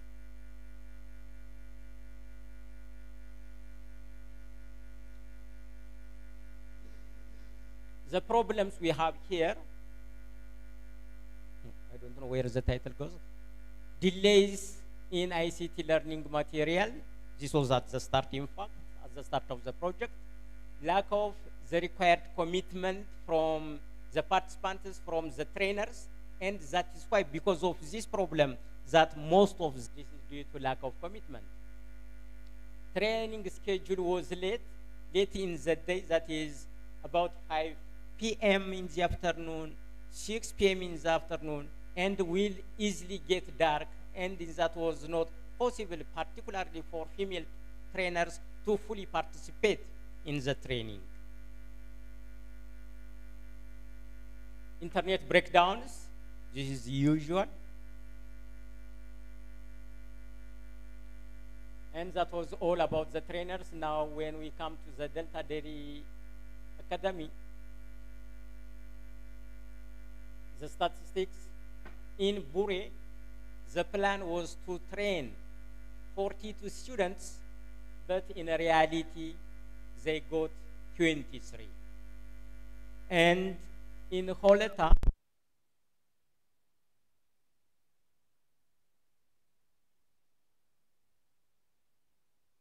to train 36 participants, nevertheless, in the actual, on the reality, they train 27 participants, students. And when I go to the lessons learned from the pilot studies point of view, from the students' point of view, I mean, in one hand, ICT skill development, their ability of utilizing the ICT materials is said to be increased compared from the start. Self-confidence in what they are doing, in loading, uploading, or in sharing different types of the documents, or in doing the exercises provided from the and his confidence was raised. Reduced dependence on the trainer at the start. This dependence reduced. They become independent in manipulating things. Enhancing communication skill, communication with the platform, communication within themselves, communication with the coach, and so on. Also, their ability of combining the theory and the practice. In the classroom, much theory, when they are sent to the field to do the assignments, they are more the practical, and therefore their ability of combining the two is enhancing, is getting better and better.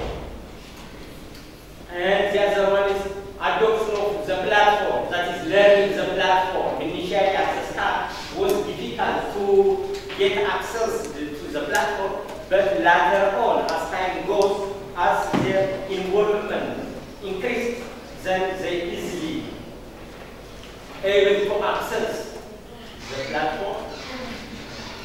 And when I come to the problems at the start, creation of their own emails or accounts was a difficult task.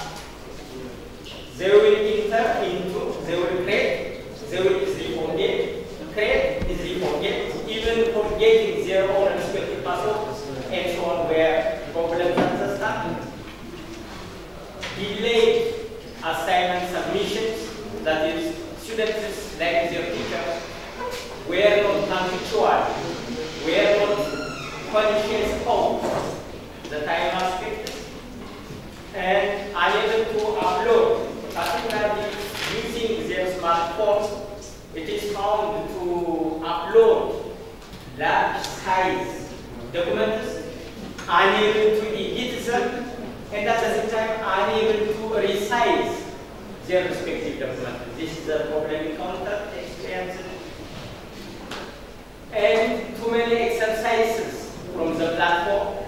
Too many exercises were not matched to the existing curriculum, particularly when we compare the exercises to the level type of students, much mismatch was there.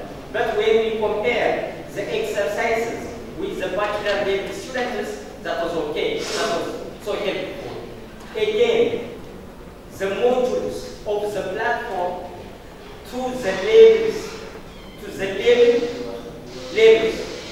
of the students was not appropriate because it goes beyond their capacity, beyond their ability. Nevertheless, modules to our basic students were appropriate.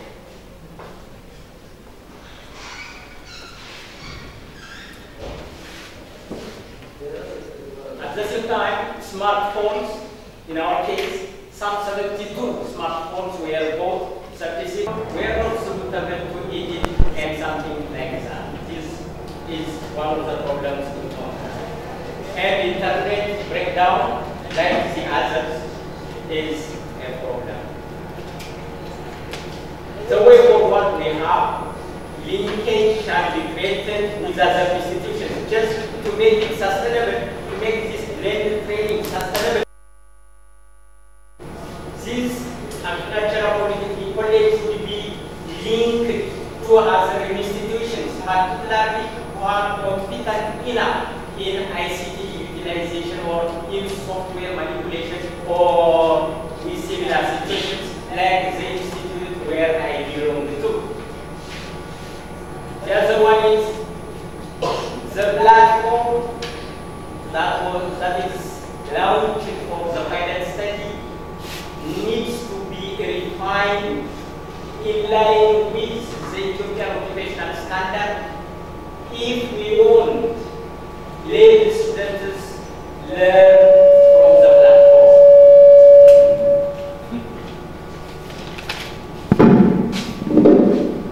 And in fact, at last, thank you. Thank you.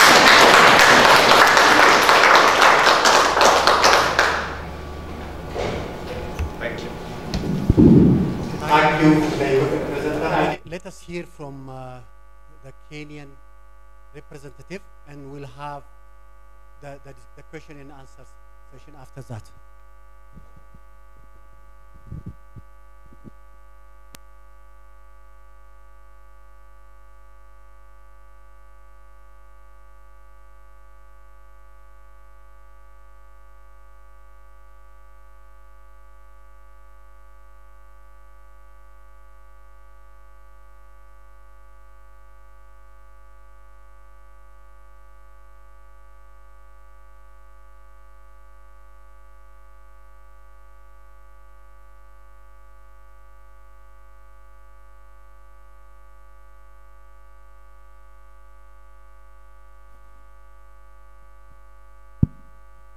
Good morning, ladies and gentlemen. Oh, I thought you were asleep. It's good you are awake. So I'm called Okeno Tobias. I'll be representing the Kenyan team in the presentation. And these are the institutions in this program. One is Egerton. Then we have the DTI. I think they introduced themselves. Then we have Bukura, Aldai, Eldoret National Polytechnic, which is the lead team, and then Baraton University. So I'll make a presentation on the experiences of the trainees from our country. These are the numbers, and these numbers will come to play a role at some particular point. So we felt that it is good to show that, okay, how many students do we have within our institutions that will be able to use the platform. So those are the students who are undertaking agriculture and with dairy components in it. All these institutions are also located in Rift Valley, and that means Rift Valley is a nerve center for dairy production in Kenya. Yeah? Oh, Bukura is in Western. Oh, but we have absorbed them. So how do we train? Generally, this is how we train. Lectures, which can be face-to-face, or it can be online, which came about after during the corona. People moved from physical to the online one. But to me, it is still face-to-face. Reading, because of those numbers I talked about, demonstrations came to play a role. Rather than doing practicals, I can't get all number of animals required. So this I'll do, and they see. But we always say that learning by doing is the best, because retention rate is high. So the platform we can use to do several areas, that is ranging from certificate to bachelor's, and this is how we train, 60-40 for the universities, and 70-30 for the technical training institutions. And then they can proceed upwards. So with those numbers, the question comes, where does the practical aspect go to? You remember what we had in the farm we visited yesterday? The guy said that, okay, if you ask them the botanical names, everything they can describe. But tell them to show you. They don't know. That is what demonstration and theory is always about. So there comes a problem or a challenge with the practicals. For the teachers in the house, you know that somebody had mentioned, I think he mentioned that when you do participatory teaching or training, the retention rate is always very high as compared to the passive. So you can see where the lecture is and where the demonstration is. So that's where blended comes in and the project. So through the blended, where we can combine those, the online, the physical, we come up with something there where it is like having a juice which is mixed with all several things in terms of training. And the platforms comes to play. And we have used it during the piloting time with our students who are doing several things in our various institutions. So, what were their experiences? This is what they said, not us. One, they like it because it was helping them to interact with the animals better. For the demonstration which we used to do, it is me interacting with the animals and not the students, isn't it? With them, they are there to see, the way you are seeing me now. I'm the one interacting with the systems here, with you, I'm demonstrating to you. Yeah, that is how it always works. And that improves their understanding. If you look at the content in the platform, the practicals and the theories are well aligned. That is what they say. And then it enhanced teamwork, because remember those numbers. It might be difficult to work with each and every individual, and might be difficult also to handle animals individually. So if you are to do some weighing, you need somebody maybe to restrain the animal and somebody to put the tape across if you're using a weighing band. So it encourages teamwork. When they are going to the farm outside there, you remember the students, I think, from Moost, who demonstrated today. They were working in teams. It was not a one-man show or a one-woman show. Then emphasis on learning by doing. And I can relate this with better understanding.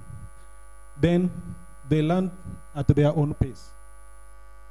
We were just discussing during the break that in most cases in the timetables we have time for practicals, but we don't have the same number of animals.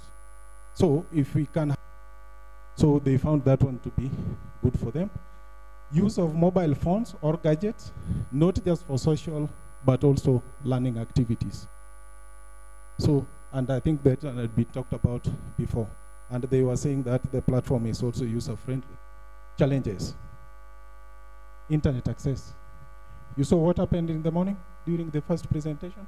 Solutions here which we have to think about, especially the platform owners.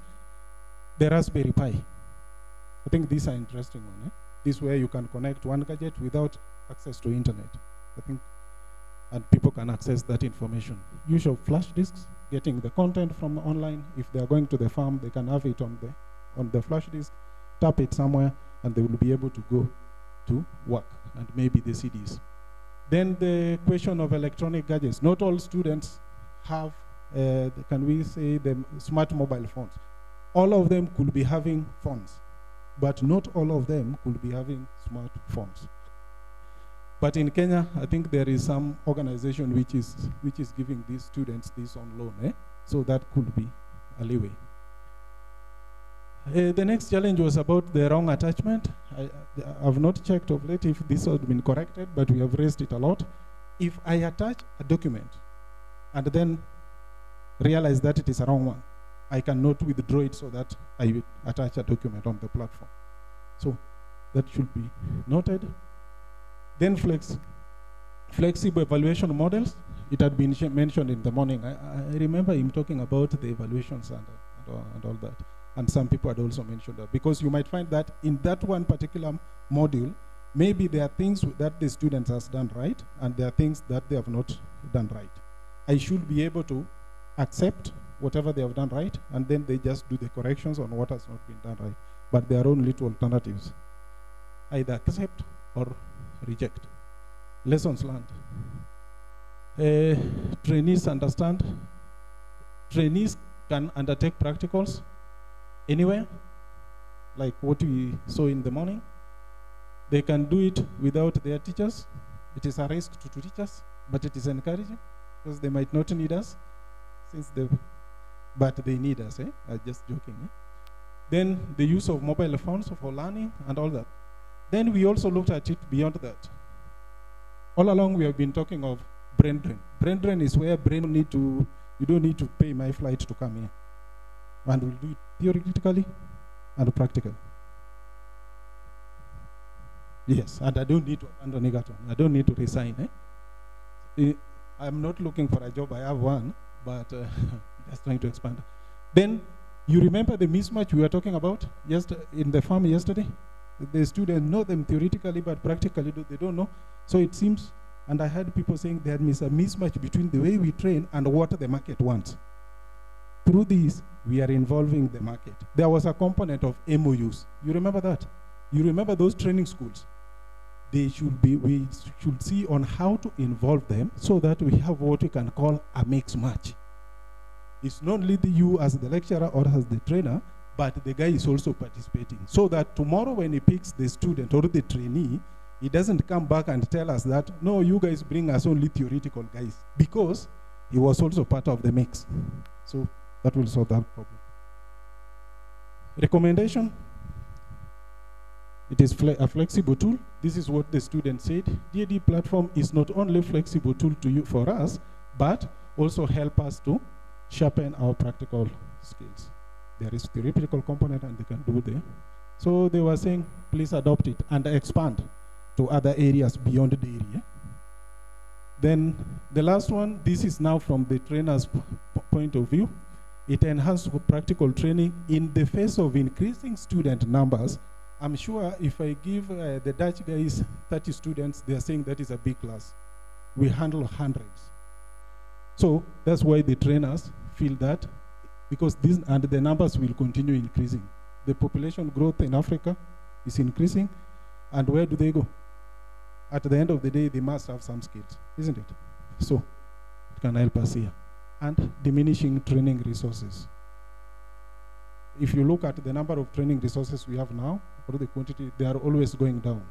Or the government cannot keep in pace with the number of students in terms of practical resources. But through this, we can tap some outside there, like those private farms that we went to and those training schools. With those many remarks, thank you, asanteni sana.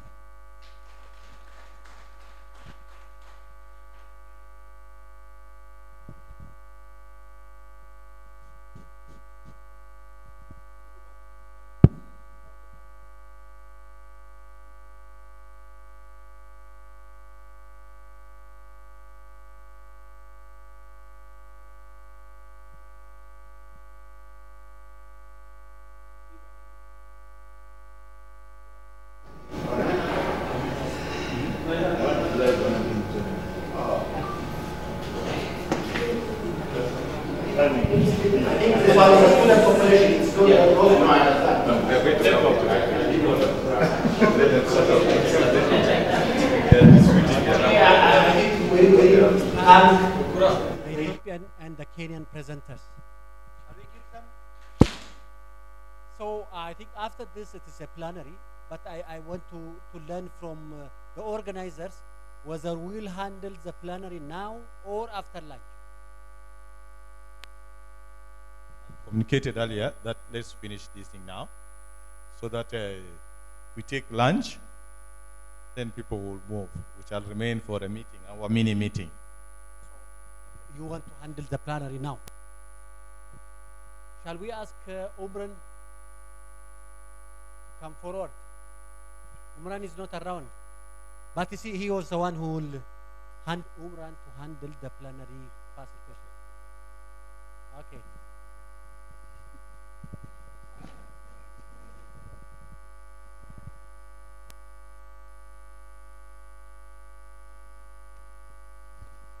Thank you very much.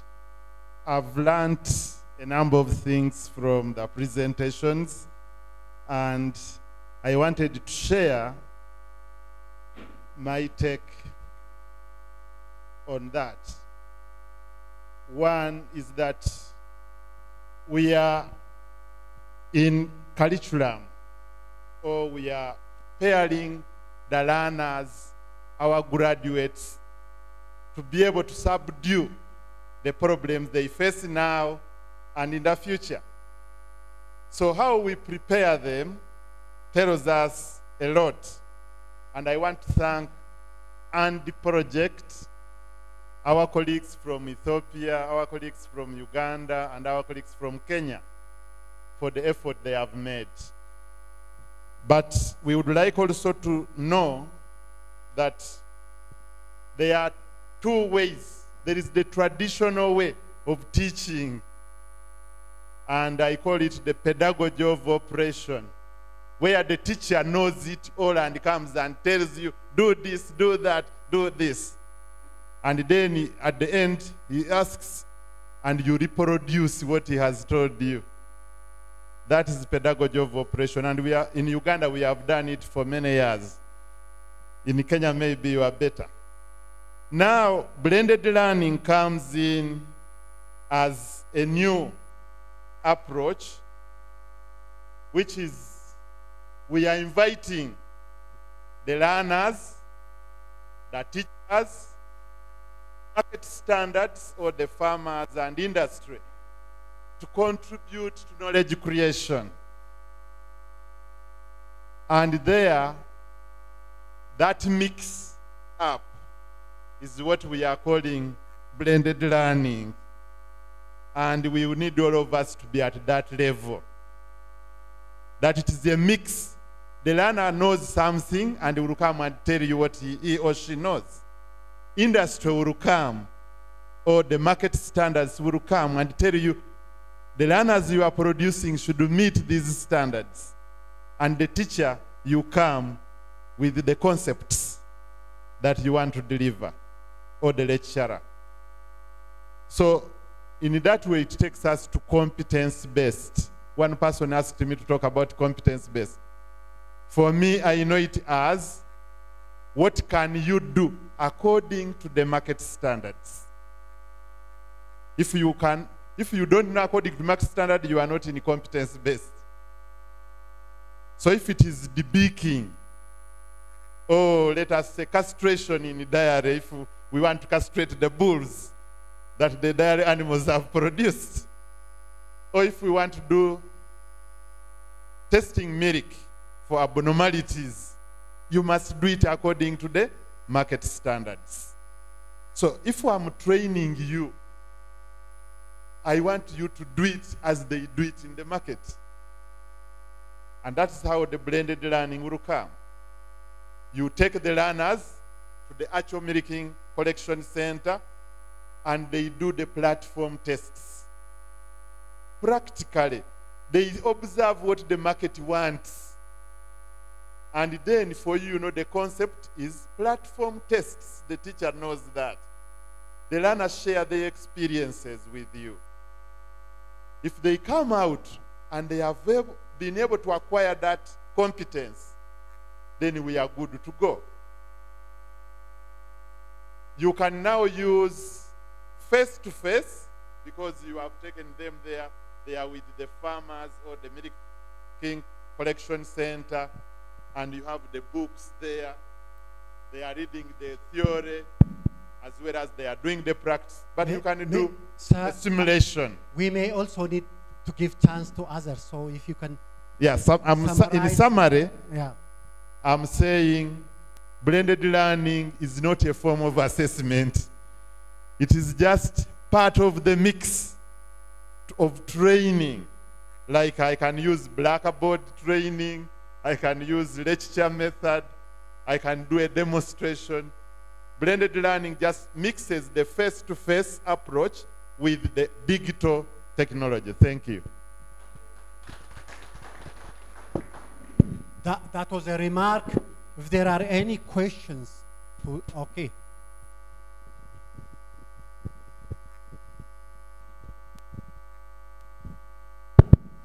Yeah, thank you very much, presenters.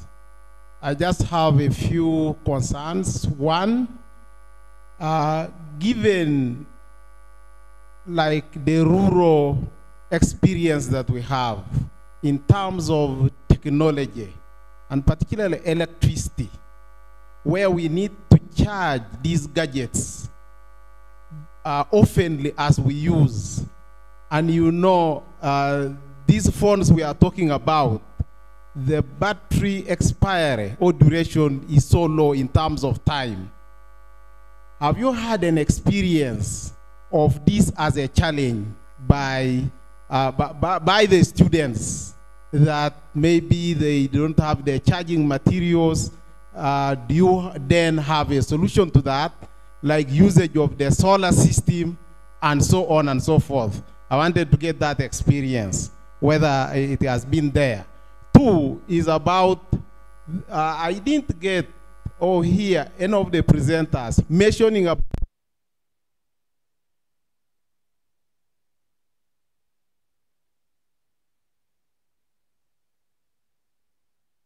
what has been your experience in terms of that when you train them to use these gadgets? Do you have challenges that even sometimes the students that are supposed to use these facilities fail to use them in the trained norm?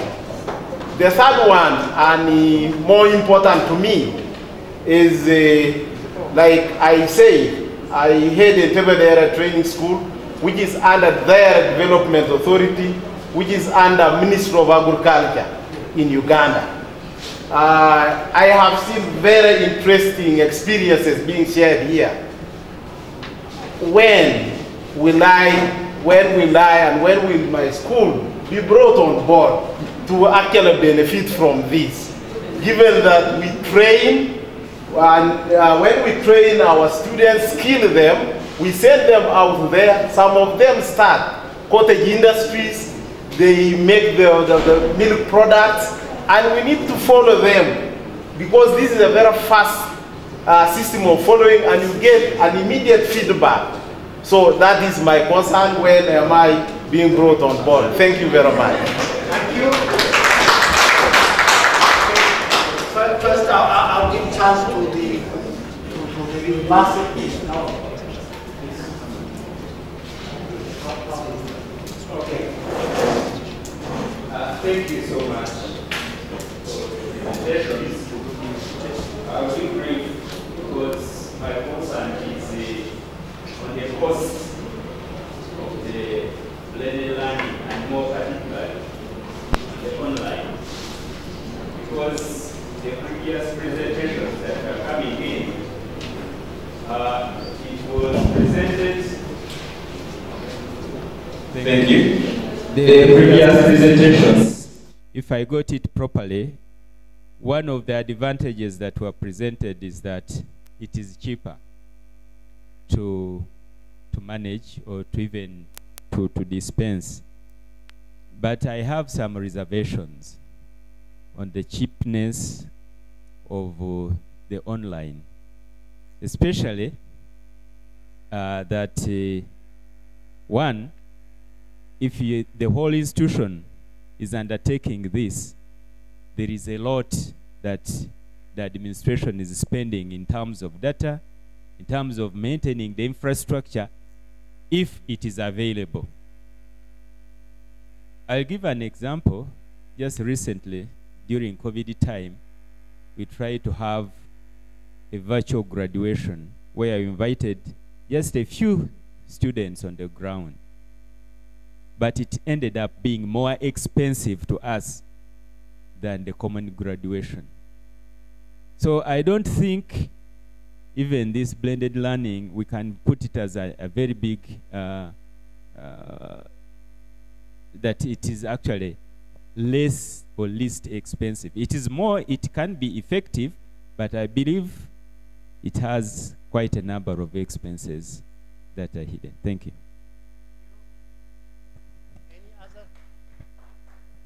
Any other question? First, I will give chance to our guests. But Daniel, I expect answers, not questions from you. Oh, I will make both. Thank you very much. My name is Bernardo from Kenya. First, the questions. The first one is Ethiopia's case. We presented and we said that we bought some gadgets, but they were not usable. So I wondered how that was possible. The gadgets which were bought. Second question. When we become contributors to the platform, the online blended platform, by creating content, how does that play into the mechanism that we saw here of the amount of money that becomes payable? Because now the content that will be available will be both content that is created, of course, by the Daily Delta Academy as creators, and some of us having added content. Can that be considered? Finally, two important comments, then I'll be done. The first one is about the sensitivity of the government and the private sector as people who should count themselves part and parcel of the training program, so that they no longer play the role of always pointing fingers to say that we are bringing out half-baked students while they're not contributing anything. Good examples are companies such as Coca-Cola in some places, or even in Germany when you talk about BMW. There are things that they sponsor number of students through the training programs in different German universities. That is not the same case here in Africa, and I think it is high time we began to speak to this issue, that they should count themselves as part and parcel of the training program. Lastly, let me leave it there. Thank you. Thank you. I think let us finish this one and come back second round. Is that okay? So, in fact, I was reminded of one saying. That one. Some people say it is. I forget that name. They say, you may have heard about that. If you find education to be expensive, try ignorance. Let us keep this one in our minds. So I will come. So I'll come second round, but response.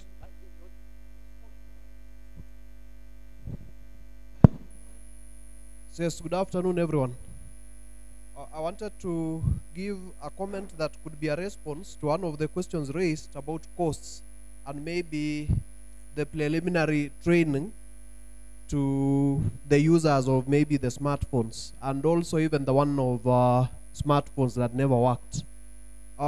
In our institution, that is the Eldoret National Polytechnic, we have separately invested in infrastructure, ICT infrastructure, and we have a good bandwidth that supports the normal operations. So in this context, a TVET institution or a university for that case ought to have invested in ICT, basically, so that the infrastructural development to support this blended learning is not loaded on the blended learning, and it should not appear as a cost on the blended learning alone. So it is like also when you are making your meal, you will not cost your meal together with the basic infrastructure of your kitchen and then equate that meal to be very expensive. There are some basic preliminaries that you ought to have done, because there are other things that leverage on this ICT infrastructure in the first place. Otherwise, also on the issues of training, it is absurd that even in some scenarios, we learn from these people how to use our phones. Therefore, that is also supposed to take advantage of the group approach in blended learning, so that there are some disadvantaged learners who may not have interacted with smartphones, and one way or another the project has afforded them smartphones, will work closely with the ones who have been using smartphones and get to learn so that they are up to pace with where they are starting their learning from. I'm greatly informed by this because one time, before I was employed by government, I worked in a private high-cost school somewhere in Kisumu in Kenya. And I was teaching ICT to a standard 1 class. One boy told me, "Teacher, yesterday they sold our old computer and they bought me a new one." Now, this is a 6-year-old who has used a computer until the computer is old. And they have now replaced this old computer. While me, my own experience was, I saw a computer the first time I reported to college. We were living in diverse worlds. So it meant that I could also get another standard 3 who has little knowledge and get the standard 1 to show that one how to operate that machine. So some of those preliminary activities can be done within the learners and within the environment. Otherwise, if it is issues ICT, they can be handled at some high, slightly administrative level. Also, issues of bundles and airtime. Now, with the infrastructure that exists in school, in our own setup, we have hotspots within the institutions where the students access free internet. Therefore, anything they would do, if there is any uploading, they will go to the field, take the photographs, then when they are within the precincts of the institution, upload whatever is expected of them. Therefore, you cannot look at it. Even our students decided at one point to demand that we buy them airtime. But when we gave them the same logic, that come and use the available internet in the institution, that question fizzled out. Otherwise, there will always be pressure for more and more resources anytime, but then the resources we have, they are limited. So we cannot provide beyond. So I think that was the approach in our institution. It could be different elsewhere, but also even on the phones issue, I remember when I was a small boy, I was taught how to, another colleague of mine told me how to make a punch out of my fingers, how to rearrange them so that when you are fighting, you don't get hurt. That was from a colleague, a toddler like me. And those are things, there is a lot of learning that takes place within the groups, and they will be able to update each other on the ICT techniques. Thank you.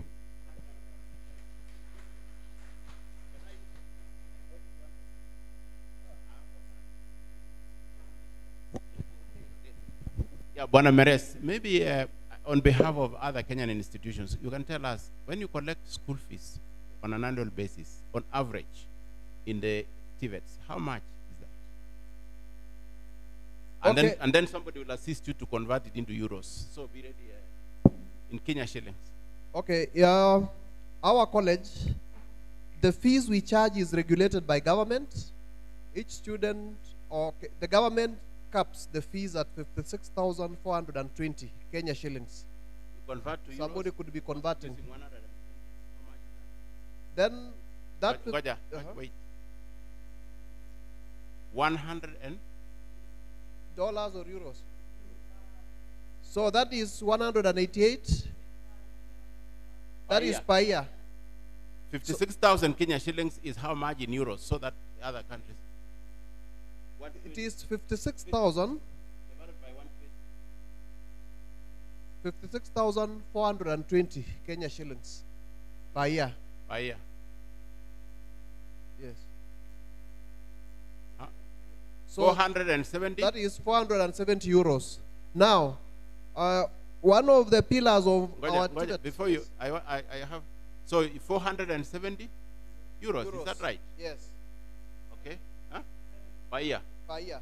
Now, the blended learning was asking for 55 euros. Let me just use the highest figure, 55 euros per student per year. How much is that? 55 euros in an annual basis.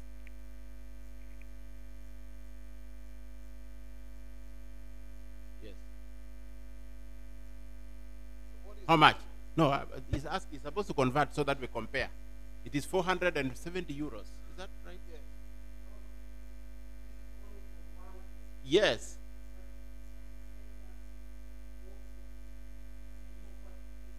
Yeah, but I wanted just to bring out the figure to see how much a student can pay, is supposed to pay for the blended learning. But it is taking a lot of time to get 55 euros in Kenya shilling. I mean, no, we are talking about 400. Okay, it's all right. So 470 euros, and it is 55 euros per year. Okay? Now, universities pay double. Actually, the university, like Egerton University, they pay now, instead of 400, it's 1,000 euros, something like that. And you're supposed to pay 55 euros for the blended learning. I'm just trying to bring out how small the figure is, although you're saying it is for all the courses, but in terms of the figure, it is quite small, isn't it? Okay. This kind of discussion can come later, especially when we have meeting with the officials. After this plenary, there will be an official meeting. So that will help discussing in detail each aspect of the blended learning. Yeah, please. So having said that our fees is 56,420, let me reduce, tone down, because it can be a scare. Out of this, the government pays 30,000 for a student, and the student pays 26,420. That is enabled to, so that to increase access, so that not to deny those who cannot afford to train. So I think I need to dispel that, so that any foreigner who would wish to come to Kenya still feels free to come, but they don't also get the government support when they come. So the support is for Kenyans. Otherwise, that is our fees. It is not very expensive. Thank you.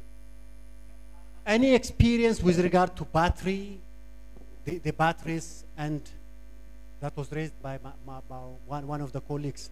Any problem that was faced, and can you give us experience of how that was solved? No? Okay. About battery, I will come to you. I just wanted to hear if there was. And hope this type of experience will continue. After graduation, demonstrations